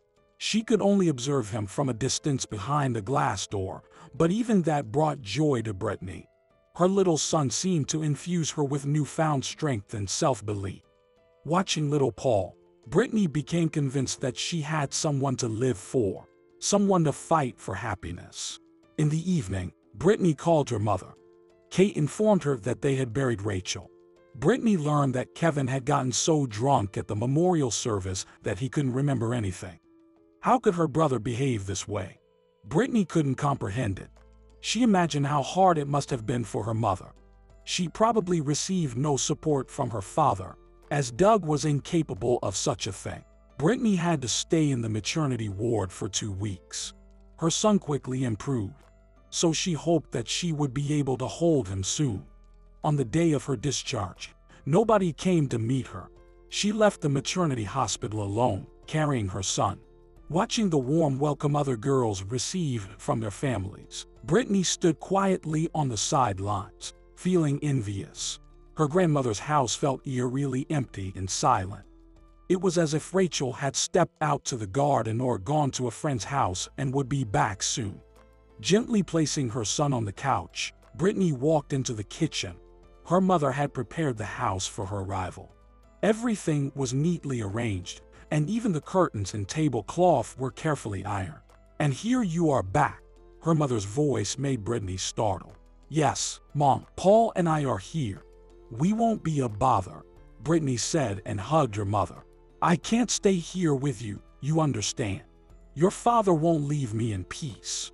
I'll go to work tomorrow, and in the evening, I'll come back to you," Kate said. "I don't even know how you'll manage alone in this house. Everything will be fine, Mom. I won't have to live on the streets." Grandma had a sense that this house should be left to me. She had all the paperwork notarized. "I'm grateful to her for that," Britney sighed. "Paul will grow a bit, become stronger, and then I'll think about my studies again. And don't come to me every day. Don't provoke Dad. Just be careful here. Don't forget to lock the doors. And don't forget to call," Kate requested. After preparing dinner for her daughter, Kate hurried back home. Britney was left alone with her son. Paul was sleeping, and Britney watched him while shedding tears. Just a year ago, she couldn't have imagined something like this happening to her. Just one wrong step, and her life had completely changed. Now she was a mother with a son, a beloved little bundle for which she was responsible. Britney sat in the dimly lit room, not turning on the lights. She imagined how wonderful it would be if Rachel were there with her. But the house was quiet. Only the old wall clock loudly ticked away, counting the time. 2 weeks passed. Kate visited her daughter almost every day, bringing groceries and helping Britney with her baby whenever she could. Little Paul seemed to understand that his mother was alone, and there was no one else to help her. He behaved well, hardly ever threw tantrums, and slept a lot. One day, after feeding and putting Paul to sleep in his stroller, Britney decided to do some laundry. While she was hanging the clothes, she didn't notice a man entering the backyard. He silently approached the baby and watched him. Britney, with her back turned, didn't immediately recognize her brother. "Kevin, it's been so long since I've seen you," she exclaimed and walked over to him. "And you haven't changed at all," Kevin said, looking at his sister. "It's like you never gave birth. Tell me, how did you manage to have such a miracle? And do you remember whose fault all this happened?" Britney hinted at her brother. "Where you sent me last summer to save yourself. Are you trying to say that I'm to blame for you getting pregnant and having this?" Kevin asked. "Who is this?" "This, by the way, is your nephew. This is a little human being," Britney replied sharply. "So, why did you come here?" "I just thought of paying you a visit," Kevin mumbled, a bit embarrassed. "Britney, I wanted to ask you." "Ask away, but make it quick." "I have a lot to do," Britney said, giving her brother a stern look. "I wanted to inquire about the inheritance. Grandma's house belongs to all of us. When are you going to share our part with us?"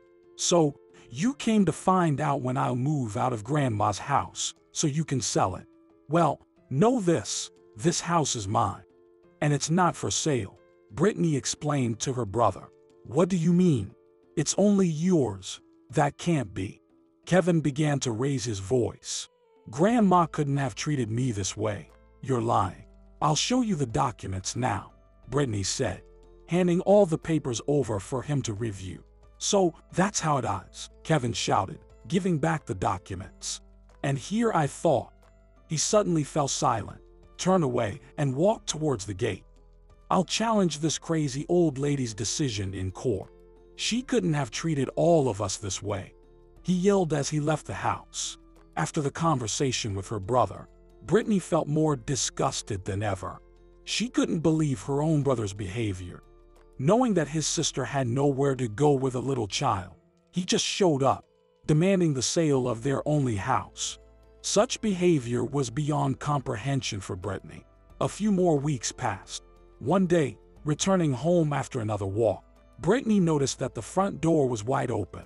Someone had broken the lock and entered the house. Frightened that there might be someone inside, she pushed the stroller outside and called her mother. Despite it being a work day, Kate managed to get off from work and hurried to her daughter's house. After inspecting the house, Kate realized that there was nobody inside. However, there was no doubt that someone had been in the house while the owners were away. The worst part became evident a little later, when Britney opened the closet where she kept all her hard-earned money and found not a single cent. Everything she had managed to save had been mercilessly stolen. Kate felt terrible about everything that had happened, and it was a struggle for Britney to calm her mother down. She had to file a report with the police. The officers performed all necessary procedures and promised to do everything possible to find the thief. Now, Britney faced yet another problem: a lack of money. The assistance she received for her son was minimal and didn't cover all their needs. After a sleepless night, Britney realized she had no choice but to find part-time work. The challenge was finding the time for a job and figuring out what kind of work she could do. Of course, her mother could help her, but her income was so meager that Britney felt uncomfortable taking the little her mother had. She also knew that most of the money her mother did have was spent on medication. Her mother's heart condition was a constant source of concern, but the family couldn't afford a full medical examination. The next day, Britney called her old friend and classmate, Anna.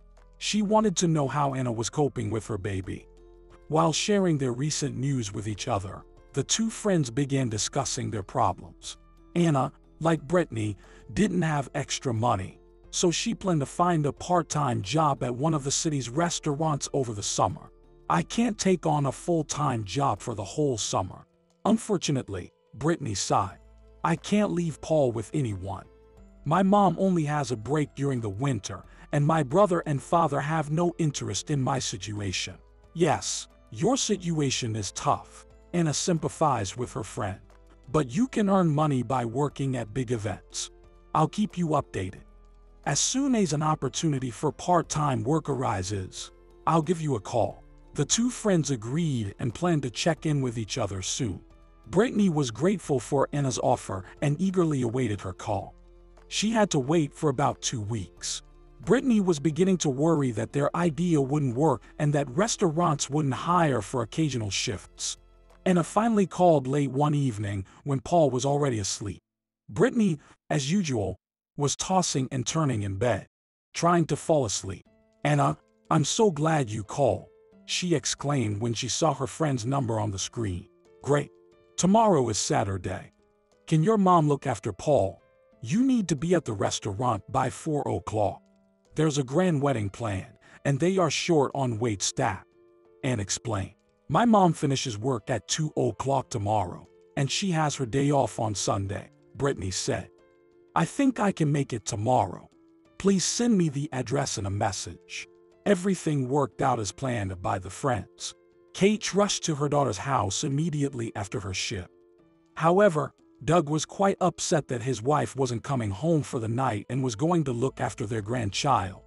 But she paid him no attention.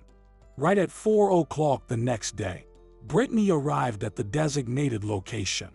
Anna greeted her at the entrance of the restaurant and explained that there was a high-profile wedding scheduled in the hall at 7 o'clock.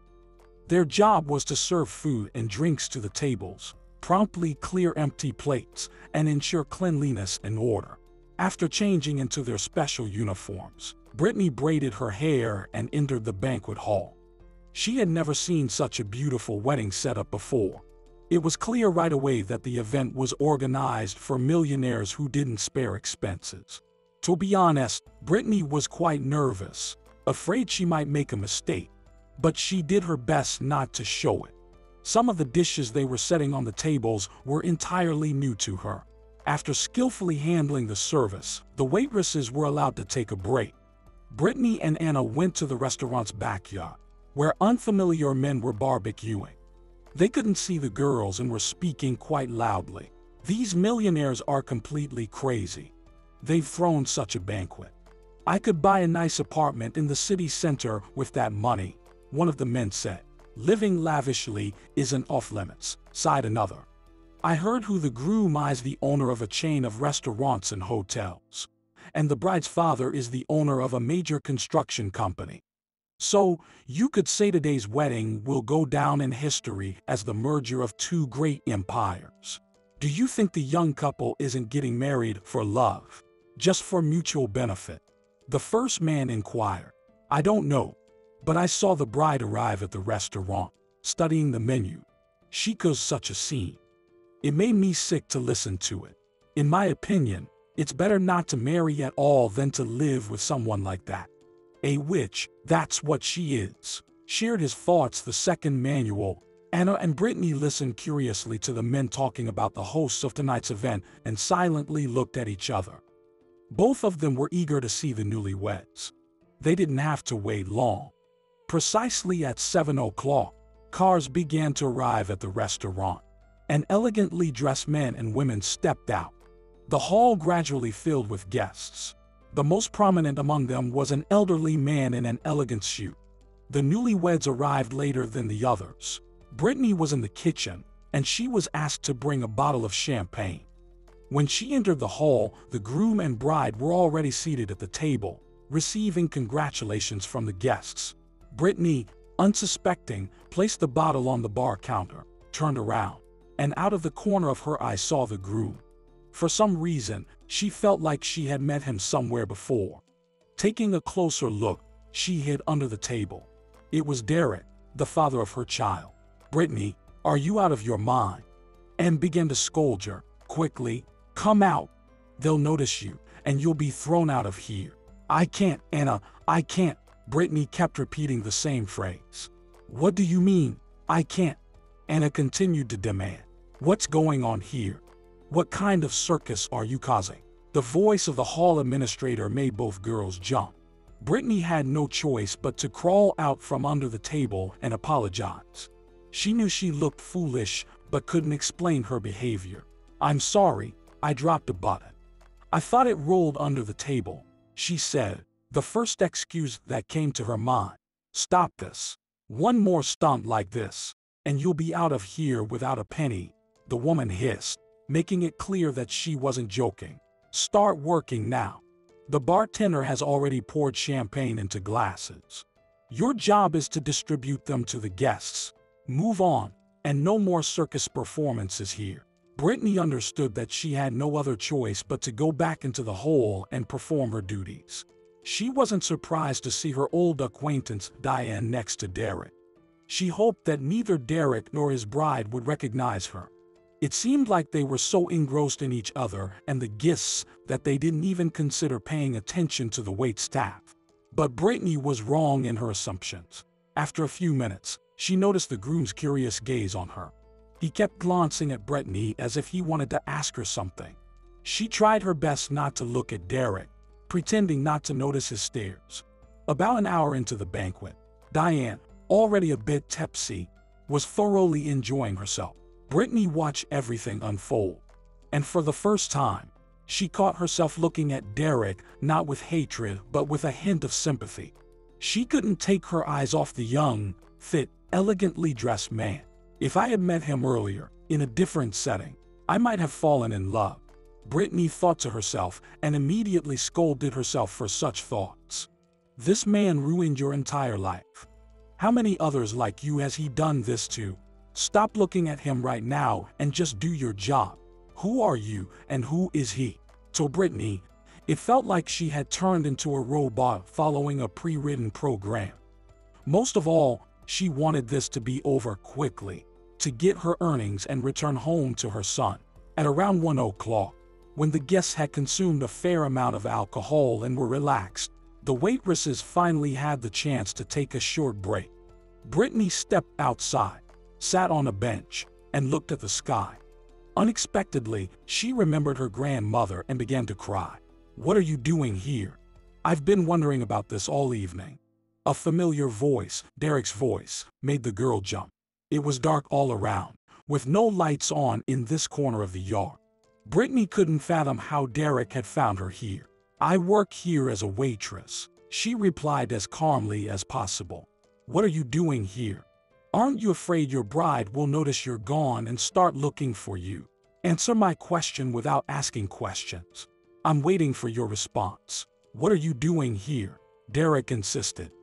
Did you approach me to blackmail me and demand money? What money? What are you talking about?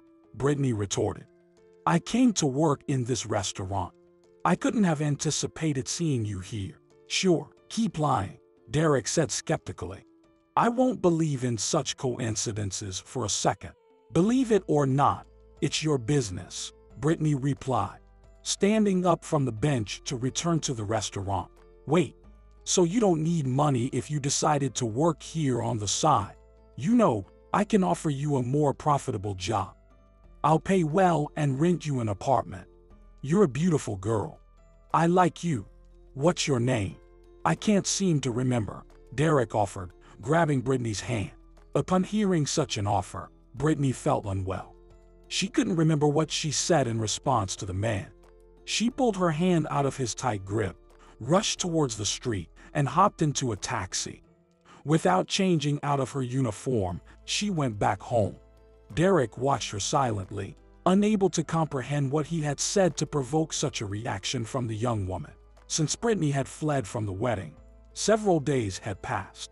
Finally, Anna brought her the clothing that had been left at the restaurant. Unfortunately, Britney hadn't been able to earn any money from her foolish stunt. She certainly wasn't paid for that mishap.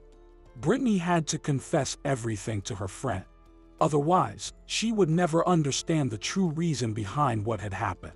So, Paul's father is that millionaire, the groom from the wedding. Anna wondered. He has so much money, Britney. Tell him about your son. He should know and help you. I thought he seemed like a decent person. A decent person? I hate him. No, we'll manage to live with Paul without him. He shouldn't know about our son.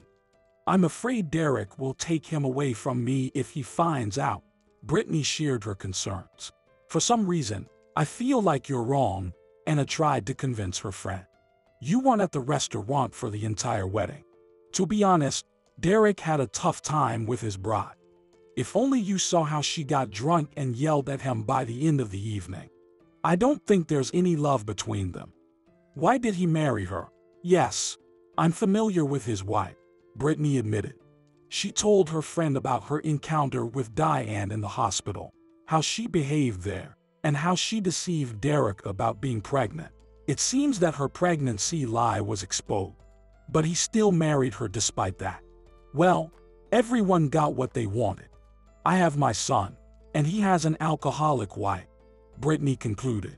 The next day, the weather took a turn for the worse. A cold wind and rain set in. After lunch, Britney decided to take a walk. Paul began to get fussy and wouldn't fall asleep. Dressing her child warmly, she put him in a stroller and decided to walk to the nearest store. Not far from her home, she noticed a car with a drenched and shivering man attempting to fix it. "Miss, could you help me, please?" he asked Britney. "I need some water. Could you fill this container for me?"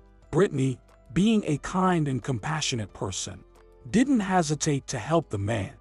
She took the container, rolled the stroller with her baby back to the house, filled the container with water, and returned to the man.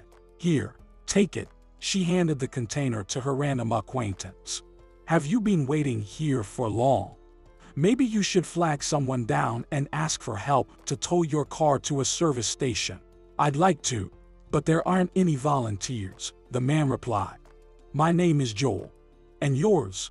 "Britney," she replied. "You're waiting for help here, and my son and I are going to take a walk to the store. If you don't find any assistance, I'll treat you to some hot tea when we return. I can see you're really cold," she offered. With great pleasure, Joel agreed and got back under the car's hood. When Britney returned, Joel was still tinkering with the car. "So, any progress?" she asked. "As you can see," the man sighed and shrugged. "I promised to treat you to tea. Come inside, warm up, and make the call to the auto shop," Britney said, heading towards her house.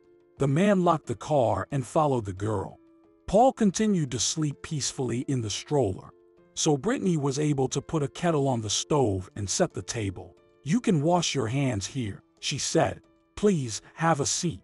The kettle is boiling." The man did as Britney had suggested. He enjoyed a cup of the aromatic beverage and smiled. "You're a kind-hearted girl, Britney. Not many people would invite a near stranger over for tea." "What if I were a thief?" he chuckled. "No, I could tell right away that you're a good person," Britney smiled back. "I could see in your eyes that there's nothing to be afraid of." "May I ask you a personal question?" Joel inquired. "Go ahead. I still have some time until Paul wakes up," Britney replied and looked at her sleeping son. "Britney, do you live here alone with your son?" Joel asked and immediately blushed at his question. "Yes," Britney answered. "Does that surprise you? I'm raising my little boy on my own. It's tough, but I manage. I can't find a job. You understand, with a little child, it's hard to work. I think I'm the one you need," Joel unexpectedly announced. "You see, there's a sports school nearby, owned by my good friend. He needs help with paperwork. I'll talk to him. Maybe he'll agree to hire you. But how can I work there with Paul? Where will I leave him?" Britney rejoiced and was surprised at the same time. "You can take all the necessary documentation home and work with the papers whenever it's convenient for you," Joel explained. "Leave me your phone number. I'll call you very soon." Joel charged his phone, called the auto repair service, and soon left Britney's home. The young woman was surprised by the unexpected guest offer. Honestly, she had been dreaming of such a job for a long time, something she could do during her free time while her son slept. 3 days later, Joel kept his promise. Britney went to the sports school at the provided address and got the job. They promised to pay her on a weekly basis once she completed the task. Britney had no time to think about Derek. She was living day by day, hoping that tomorrow would be better. "So, what did you manage to find out?" Derek asked, once again visiting his longtime friend, Gerald. "Once upon a time, These men had attended the same university, played football on the field, taken exams, and become true friends. After earning his diploma, Derek went into business, while Gerald opened his detective agency. Since childhood, Gerald had dreamed of becoming a real detective and solving crimes. Surprisingly, with each passing year, his client base grew larger. It was Derek who had turned to him after his encounter with Britney at his own wedding. "I found out more than I expected," the detective replied, shaking his friend's hand. "Tell me, Derek, why are you so interested in this girl? She's quite attractive, I must admit, but she doesn't seem to be from your usual circle, does she? First, tell me what you've learned." Derek repeated his request. "All right, I can see you're impatient. Your Britney lives with her little son in her grandmother's old house. Just as you wanted, I helped her get a job. She's, of course, a kind and naive girl, but at the same time, she's very smart. It's as if she can see through people. With a son, whose son?" Derek was surprised and even began to stutter with anxiety. "A little one, maybe about 2 months old. He was sleeping while I talked to her," Gerald replied, not understanding Derek's reaction. "Strange. So, she had a child. I wonder who the father is." Derek asked himself questions as though speaking to himself. "Listen, Gerald, you need to go back there one more time and find out why she's living alone. Ask about the child's father, question everyone you can find, and stay in touch with me." It took the detective several more days to learn more about Britney than she knew about herself. Reviews about her were varied.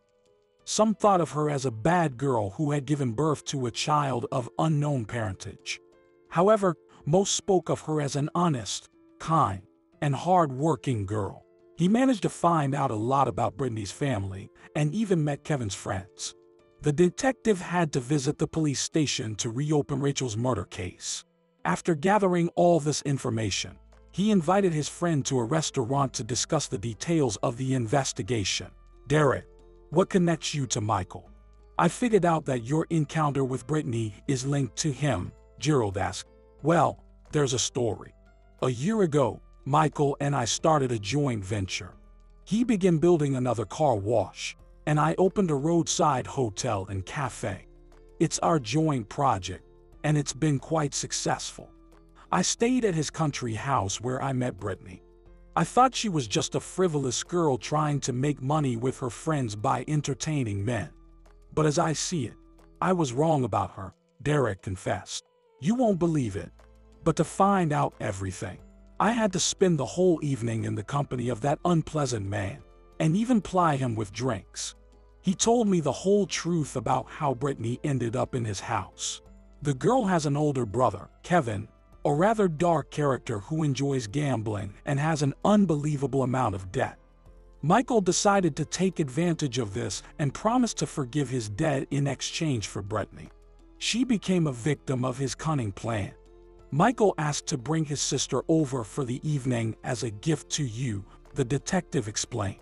"A gift. So that's why he was so eager to have me sign those papers. He even found a victim for it. I couldn't have imagined he was capable of this," Derek said, astonished. "I need to go see Britney right away and get to the bottom of all this." "What for?" "To ask her if the child is yours," Gerald inquired. "I'm more than certain that he is yours. Just look at that girl. Look into her eyes. She couldn't lie or deceive anyone. She's pure and trusting. She's raising the child on her own because she's proud and knows how you feel about her. Besides, she saw you get married. Why did you even do that?" The news that Britney had given birth and was living alone with her son shook Derek to the core. Immediately after speaking with Gerald, he got into his SUV and headed to her house. The day had been incredibly challenging. Britney had spent the entire night with paperwork, trying to complete all her tasks by morning. She was in desperate need of money. Paul needed clothes and medicine. Fortunately, the boy slept well at night, but during the day, Britney couldn't leave his side for a moment. Exhausted by the day, she could barely stay on her feet. Paul was restless and kept kicking his legs, Britney had just turned off the lights when there was a knock at the door. Who could it be? She thought. My mom would have called.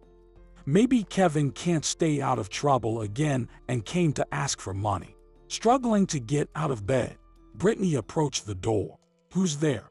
It's late, and we're not expecting anyone, she said and started to head back to her bedroom. Britney, open up.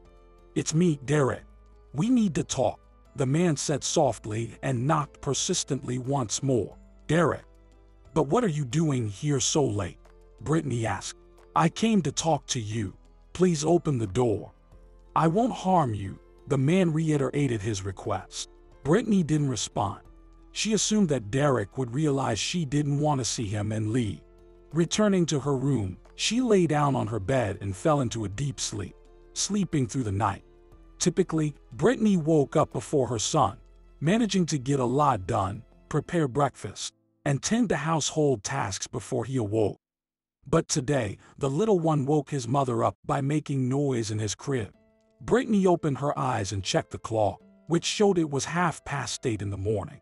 Quickly getting up with her son, she decided to take him for a walk before having breakfast. Pushing the stroller towards the garden gazebo, Britney didn't immediately notice they weren't alone in the yard. In the gazebo, Derek was sound asleep with his head on the table. Perhaps he was having a pleasant dream because there was a serene smile on his face. Startled, Britney's sudden movement frightened her son, who she was holding. Paul began to cry, awakening the man. Britney, I'm sorry. I fell asleep here. I didn't mean to disturb you, Derek mumbled, his gaze shifting between Britney and Paul. Hello. You startled us. I didn't expect anyone to be in the gazebo, she replied, closely observing the man. Did you spend the whole night here? What are you doing here? Your wife must be worried sick about you by now. Wife? No. I mean, I came to see you too. Derek struggled with each word, his eyes still fixed on the little boy. Britney, why didn't you tell me that you had a son? Tell me, is he my child? No, of course not. Why would you think he's yours? I'm not the type of girl who gives birth and usually doesn't know who the father is. Do you think that too? Britney began questioning, looking directly into the eyes of her unexpected guest. No, I don't think that way. Believe me, I don't. I'm sorry, Britney. I shouldn't have left you and not cared about your well-being. I acted like a pig. Derek apologized. Time has sorted everything out. You married the woman you love. As for me, I'm doing the best I can. I'm living well. I'm raising my son. It's tough, but it's temporary. My son will grow up. I'll go back to college, get an education, Britney replied as she started to put the baby back in his stroller. Britney, I know he's my son. He looks exactly like me. I want to help you. That's why I won't leave here without you, Derek insisted. Why are you so sure he's your son? And in any case, get out of here before I call the police, Britney said, wanting to go back into the house. However, Derek firmly grasped her hand, making it clear he wouldn't let her leave. Please understand, I just want to help you. I won't let my son live in these conditions. If you won't think about yourself, think about our son. Get ready now. I won't leave here without you, Derek declared. Britney realized that resisting was futile. She silently sat on a bench and began to cry. She didn't trust this man and was afraid of him, although she instinctively understood he wouldn't harm her. Meanwhile, Derek picked up the baby and started talking to him. Well, hello, little guy. If I had known you were mine, I would have come much sooner. I don't know if you can forgive me, but I'll do everything to make it right, Derek said to his son, and Paul listened attentively, as if understanding what was being said. After about an hour, Britney gathered her essentials. Derek placed her and the baby in his car and drove them away. Britney warned her mother that she was leaving and promised to call as soon as things became clear. Kate didn't grasp the details of what her daughter said, but she could tell from Britney's tone that everything was fine. Derek brought Britney to a new 2-bedroom apartment. On the same day, he bought everything the baby needed, stocked the fridge with groceries, and promised to visit every day. Britney didn't know what her future held or what Derek was thinking, but she decided to live in this apartment for the time being and observe Derek's actions. One day, a few weeks later, Kate visited Britney. She was surprised to see the living conditions her daughter was in. "Britney, this Derek is no ordinary man if he can afford this place," she remarked. "Tell me, is he Paul's father?" Britney confessed to her mother, explaining everything that had happened. She told her about Kevin, who had talked her into the situation that led to her pregnancy, and about Derek, who cared for their son and appeared to love her. "Stay with Derek, my dear," Kate advised. "If he cares and loves you, and if you're happy with him, don't push him away." "But, Mom, he's married. I don't know if he'll ever get a divorce," Britney replied. "To be honest, I'm living here without knowing where I stand or when all of this will become clear. The most important thing is that things are going well for you right now." "Time will tell," Kate said and clutched her heart. Upon seeing that her mother was unwell, Britney immediately called an ambulance, which arrived within 20 minutes. After examining her, the doctor informed them that she needed to be hospitalized urgently. Britney couldn't leave with her mother but left the hospital's address. When Derek arrived, she told him everything. Derek promised to ensure that Kate received the best care. Britney could only see her mother the next day. The attending physician explained that Kate needed surgery urgently. Derek stood by her and promised to cover all the necessary expenses. Britney didn't say much and just thanked him for his help. The following day, Kate underwent surgery. After a few days, the doctors reported that she was recovering well and allowed visitors. Doug came to visit soon after. In the hospital corridor, he ran into Britney and, for the first time, looked at her not with anger but with love and gratitude. "Forgive me, my dear," Doug said with tears in his eyes. "If it weren't for you, your mother wouldn't be with us anymore. I feel so guilty towards you and our grandson." "Stop it, Dad. I haven't been mad at you for a long time," Britney replied. "Where's Kevin? Why hasn't he come to visit Mom?" "Kevin," Doug hesitated. "You and Mom don't know yet. Yesterday, the police came to us. He's being accused of..." "It's hard to say. Accused of what, Dad?" Britney asked persistently, looking her father in the eyes. "They're accusing him of robbing and killing Grandma," Doug finally managed to say. "But don't tell your mom yet. You understand, she's still weak. This news could be fatal for her. How can he be involved in Grandma's death?" Britney wondered and slowly sat on a nearby table. "This can't be. That's how it is, my daughter," Doug sighed. "Your brother was deep in gambling debts. They threatened him and demanded their money back. So, he broke into Grandma's house. She must have discovered him and started reprimanding him. And without much thought, he pushed her. But Kevin didn't anticipate the force of the push. Rachel hit her head hard on a corner of the cabinet and died. So, Grandma's death is also on Kevin's conscience. And do you know, Dad, he ruined my life too. But that's not important now. What's crucial is that he's turned from a person into a stranger. He didn't realize what he was doing, sacrificing his own family for his whims. I'm sure he also stole my hard-earned money from the cabinet." Britney sighed. Forgive me, my dear," Doug kept repeating, sitting in the hospital corridor. Returning home, Britney told Derek everything. Derek stayed with their son while Britney visited her mother in the hospital. Strangely, Derek wasn't surprised by the story Britney told him about her brother. "I learned about this yesterday, to be honest. My friend and I have long suspected your brother of being involved in that crime. By the way, he promised to visit you tomorrow. We'll come to see you in the evening. So, expect some guests," Derek informed her. When Derek and a man named Gerald arrived the next day, Britney put the kettle on, brewed aromatic tea, and baked a pie. To her surprise, she found Joel on her doorstep, the same man who couldn't fix his car in front of her house and got soaked in the rain. "You?" Britney asked as soon as she noticed the familiar man behind Derek. "So, Derek sent you to me. Did you help with the job? If only I knew back then." That's why we decided to handle it this way. The detective interjected. You have to agree, Britney, that you never have talked to me or gotten close if you knew that I was Derek's friend. Yes, you're right, Britney agreed. So why are you standing in the doorway? Come into the kitchen. I've baked a pie and made tea.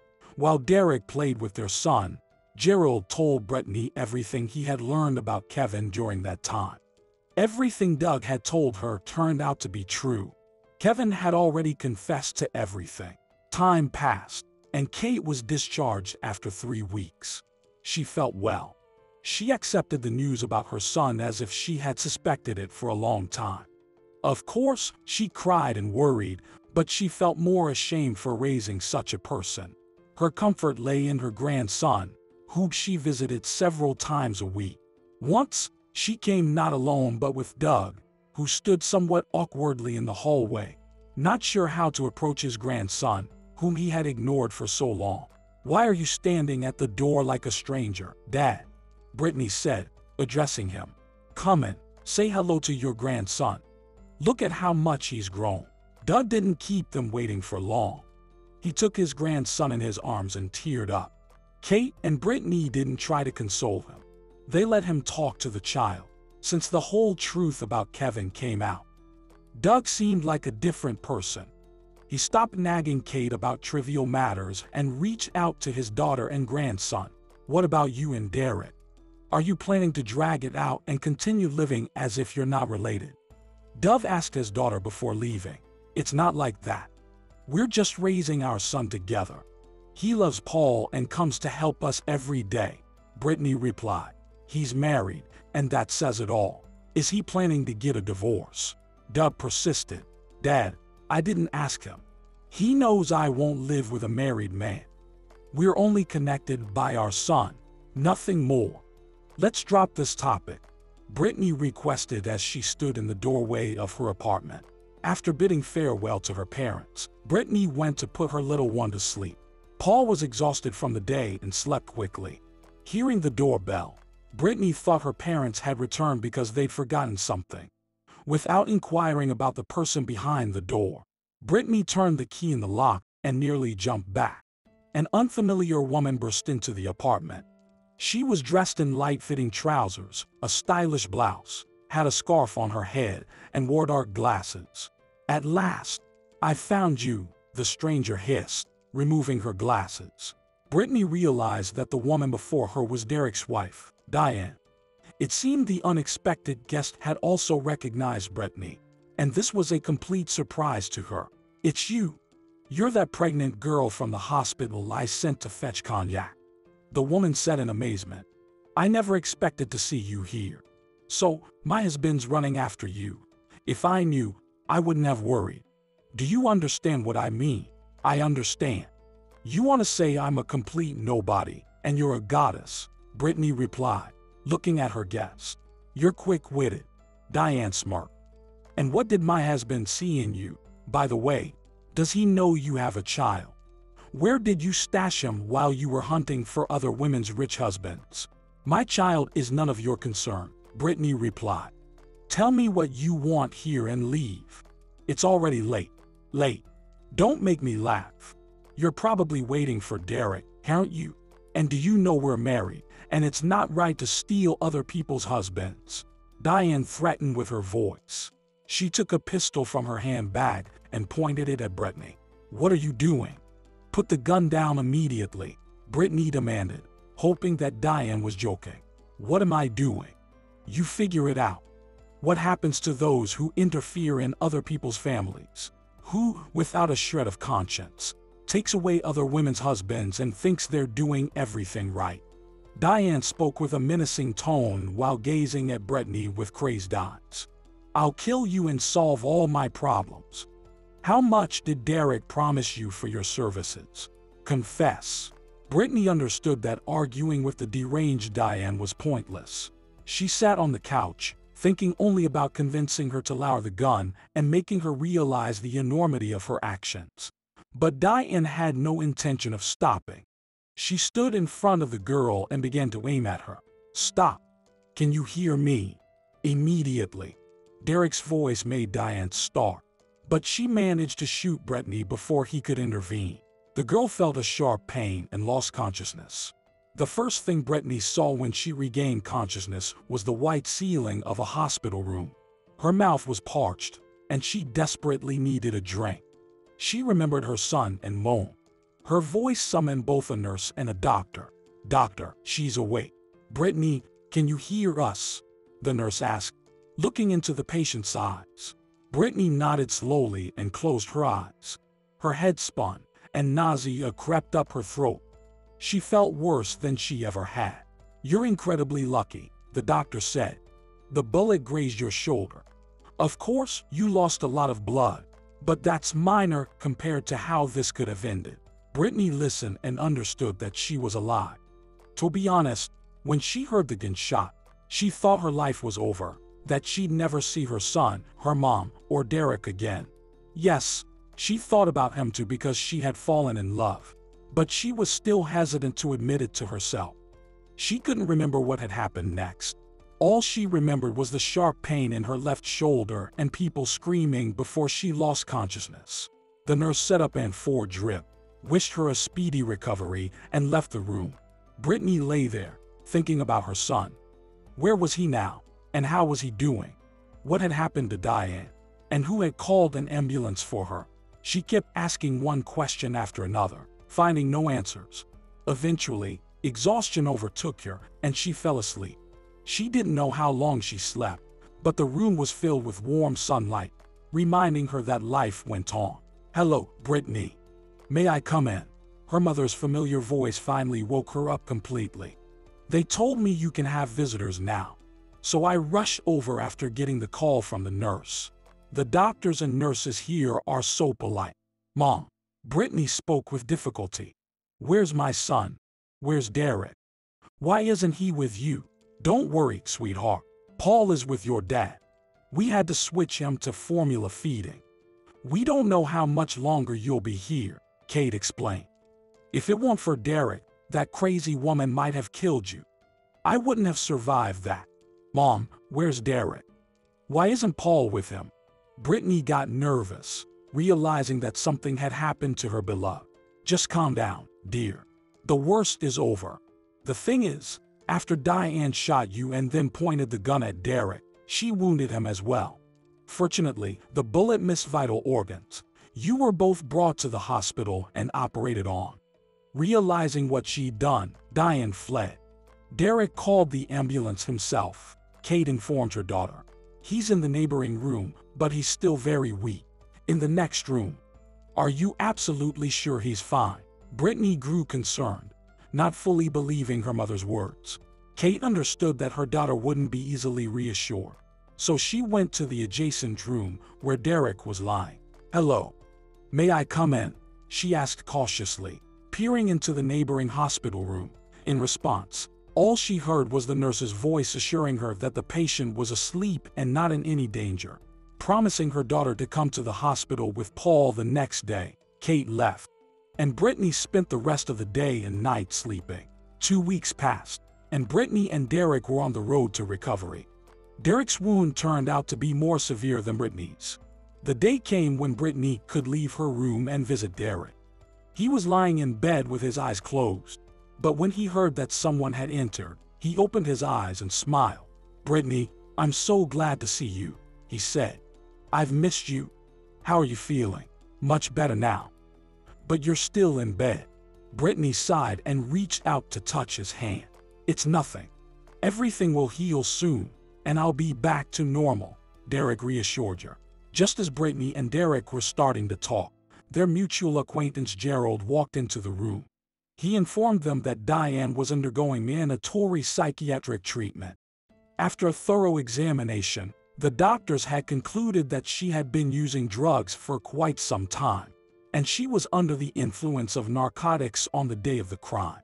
"By the way, did you know that your wife had a lover, someone she was seeing even before the wedding?" Gerald asked. It turned out to be a fitness club employee whom Diane used to visit regularly. "I don't understand why she insisted on the wedding in that case. Yes, she was pregnant. But by the time we got married, She had already had a miscarriage, and there was nothing between us. I knew she didn't love me, and I didn't love her either, but I didn't want to disappoint her father. He was so eager for his daughter to marry me. We've known each other for so long. I always felt like he treated me as his own son. How is he coping after Diane's arrest? Derek inquired. He's holding up. I think he struggled to come to terms with the news that his daughter committed such a crime, nearly taking 2 lives. By the way, Derek, I have more news for you. You've been talking about Diane's pregnancy and miscarriage, but it was challenging. But I managed to find out that she was never pregnant. Consequently, there was no miscarriage either. Diane just managed to pay the doctors for their silence. However, now these doctors deeply regret falling for her persuasion and accepting generous gifts, Gerald revealed. That's something. Does her father know about this too? Derek continued to be astonished. Yes, he's been informed, Gerald replied. I also knew that she wasn't pregnant. Britney interjected into the conversation. I was admitted to the maternity ward with a threatened miscarriage at the exact time when Diane was setting her own conditions there. One day, she caught me in the hallway and demanded that I buy her brandy. The princess was getting bored in the hospital and didn't know how to entertain herself. I started to resist, explaining how it could affect the baby. That's when she admitted that there was no baby and that she had created this whole circus just because she wanted to marry her fiancé. Diane was so sure of her impunity that she spilled the whole truth to me, not fearing that anyone would find out about her fake pregnancy. I also found out by chance who her fiancé was. My hospital room windows faced the courtyard where they greeted the female patients. Derek listened quietly, his eyes filled with so much love and a plea for forgiveness that Britney involuntarily averted her gaze. Derek, you have another visitor, the nurse announced, peering into the room. A man is asking to see you. He says it's essential.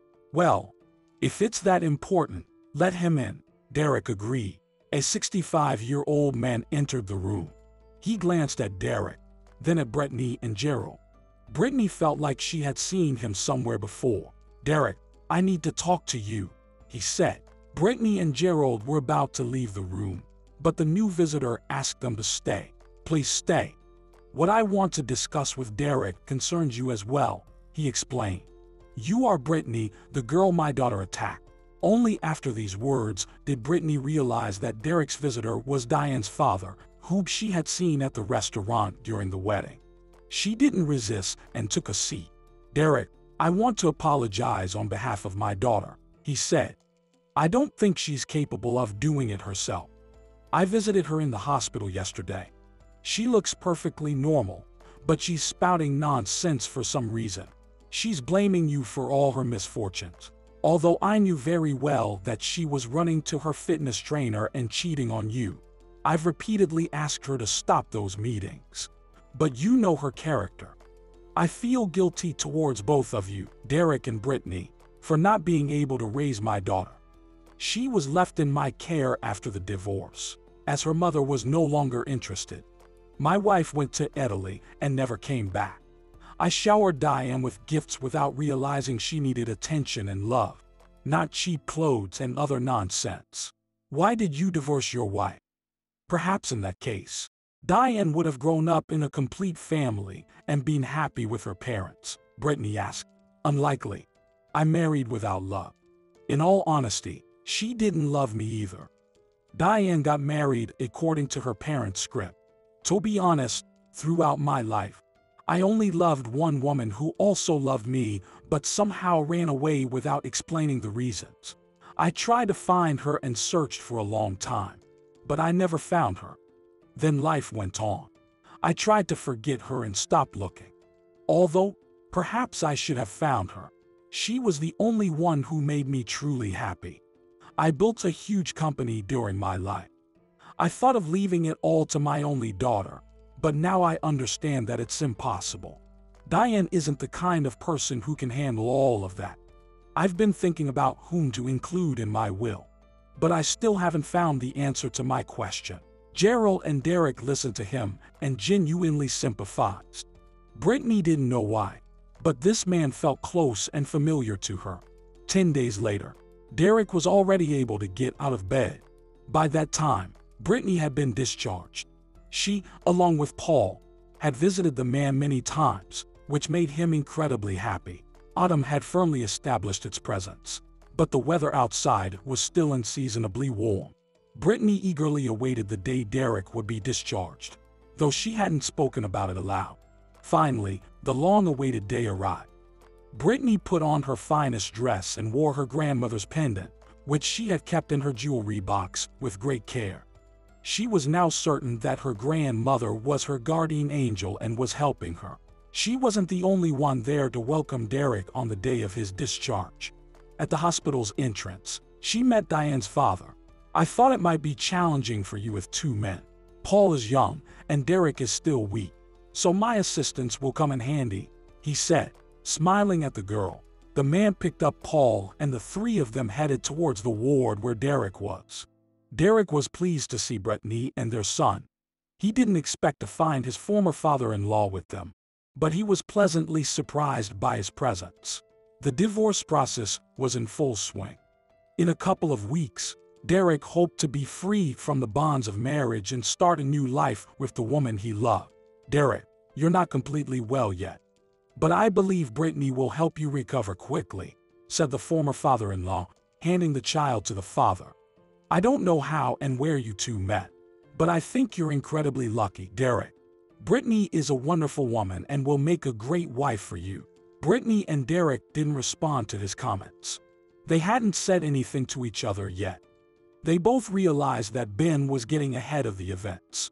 But he had no doubts about his words and continued to behave as if the young couple had already made all their decisions and were ready to join their lives.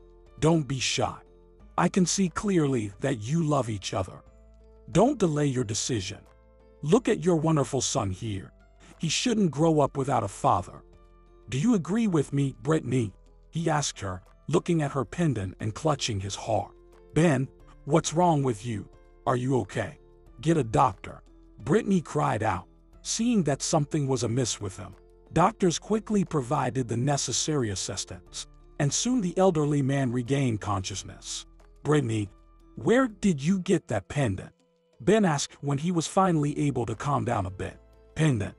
Don't worry so much, Ben," Britney tried to reassure him. "My grandmother gave me this pendant. She told me she had treasured it because it was a gift from a beloved person." "What was your grandmother's name?" Ben continued with his questions. "My grandmother's name was Rachel," Britney replied, realizing that she had misspoken. Ben covered his face with his hands and began to sob. He couldn't regain his composure for a long time.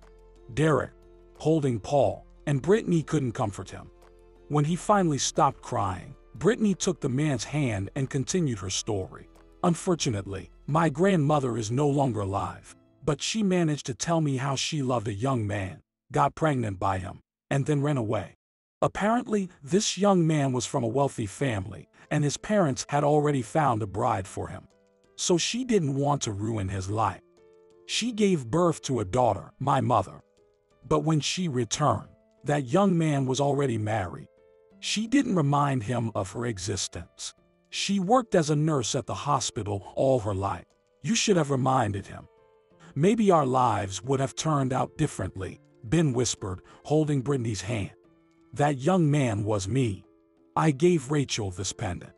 I had it made by a local jeweler based on my own design. There's no other pendant like it. It's unique. Oh, Rachel. It was only after your death that I found out I had another daughter and grandchildren. Britney, it turns out you're my granddaughter." "Grandpa," Britney exclaimed joyfully. "So, you're my grandpa. I immediately liked you. I felt right away that you were a family. I want to visit the house where my Rachel lived all this time," Ben said and cried again.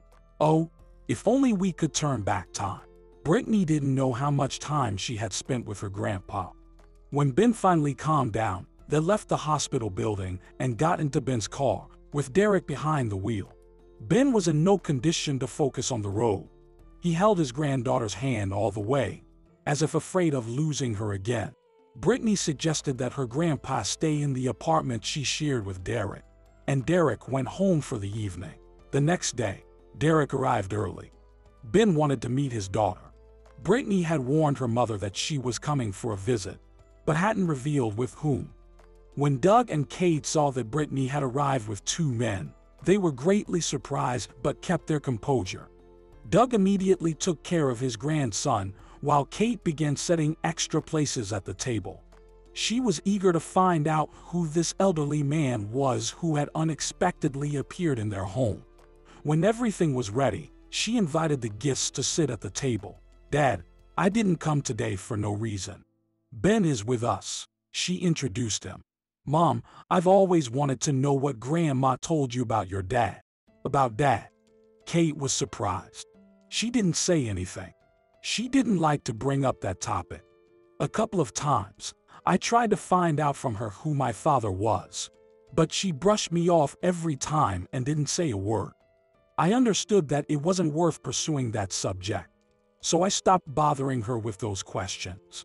"Mom, I managed to find out who your father was.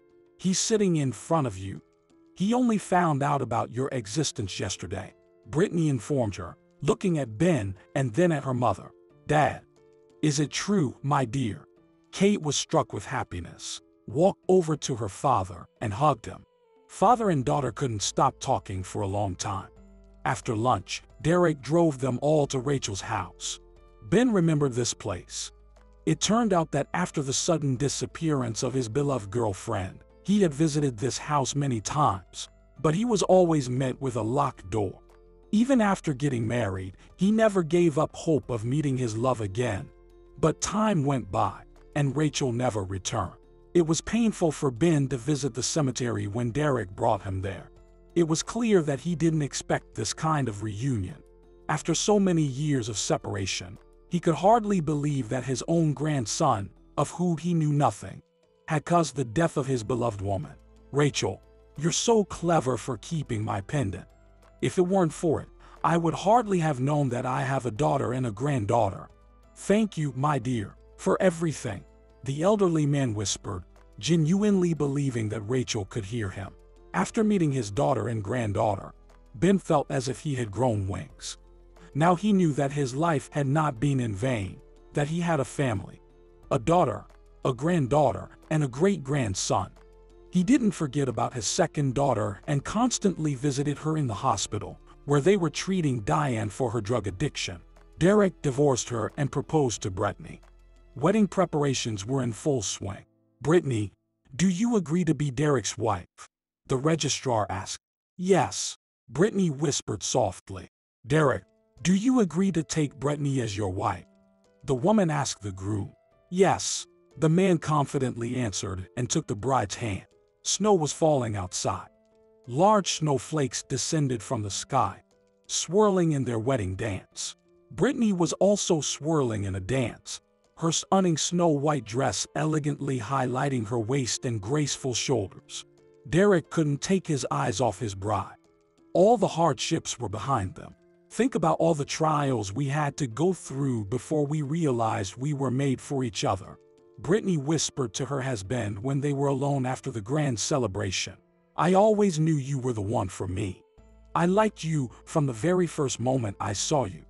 I laid eyes on you, and you immediately caught my attention," Derek confessed, drawing his wife closer to him. "You know, they say everything happens for a reason. Perhaps that's true.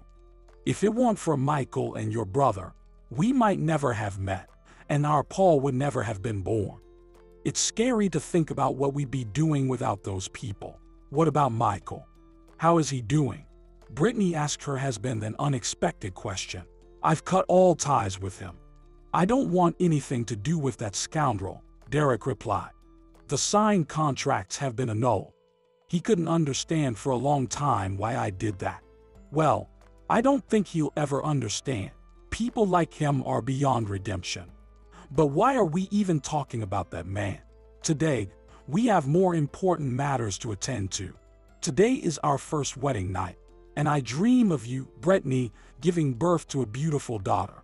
Derek embraced his wife and held her close as if she were the dearest and most beloved woman in the world. Britney rested her head on his shoulder and quietly wept, overwhelmed by such incredible and long-awaited happiness.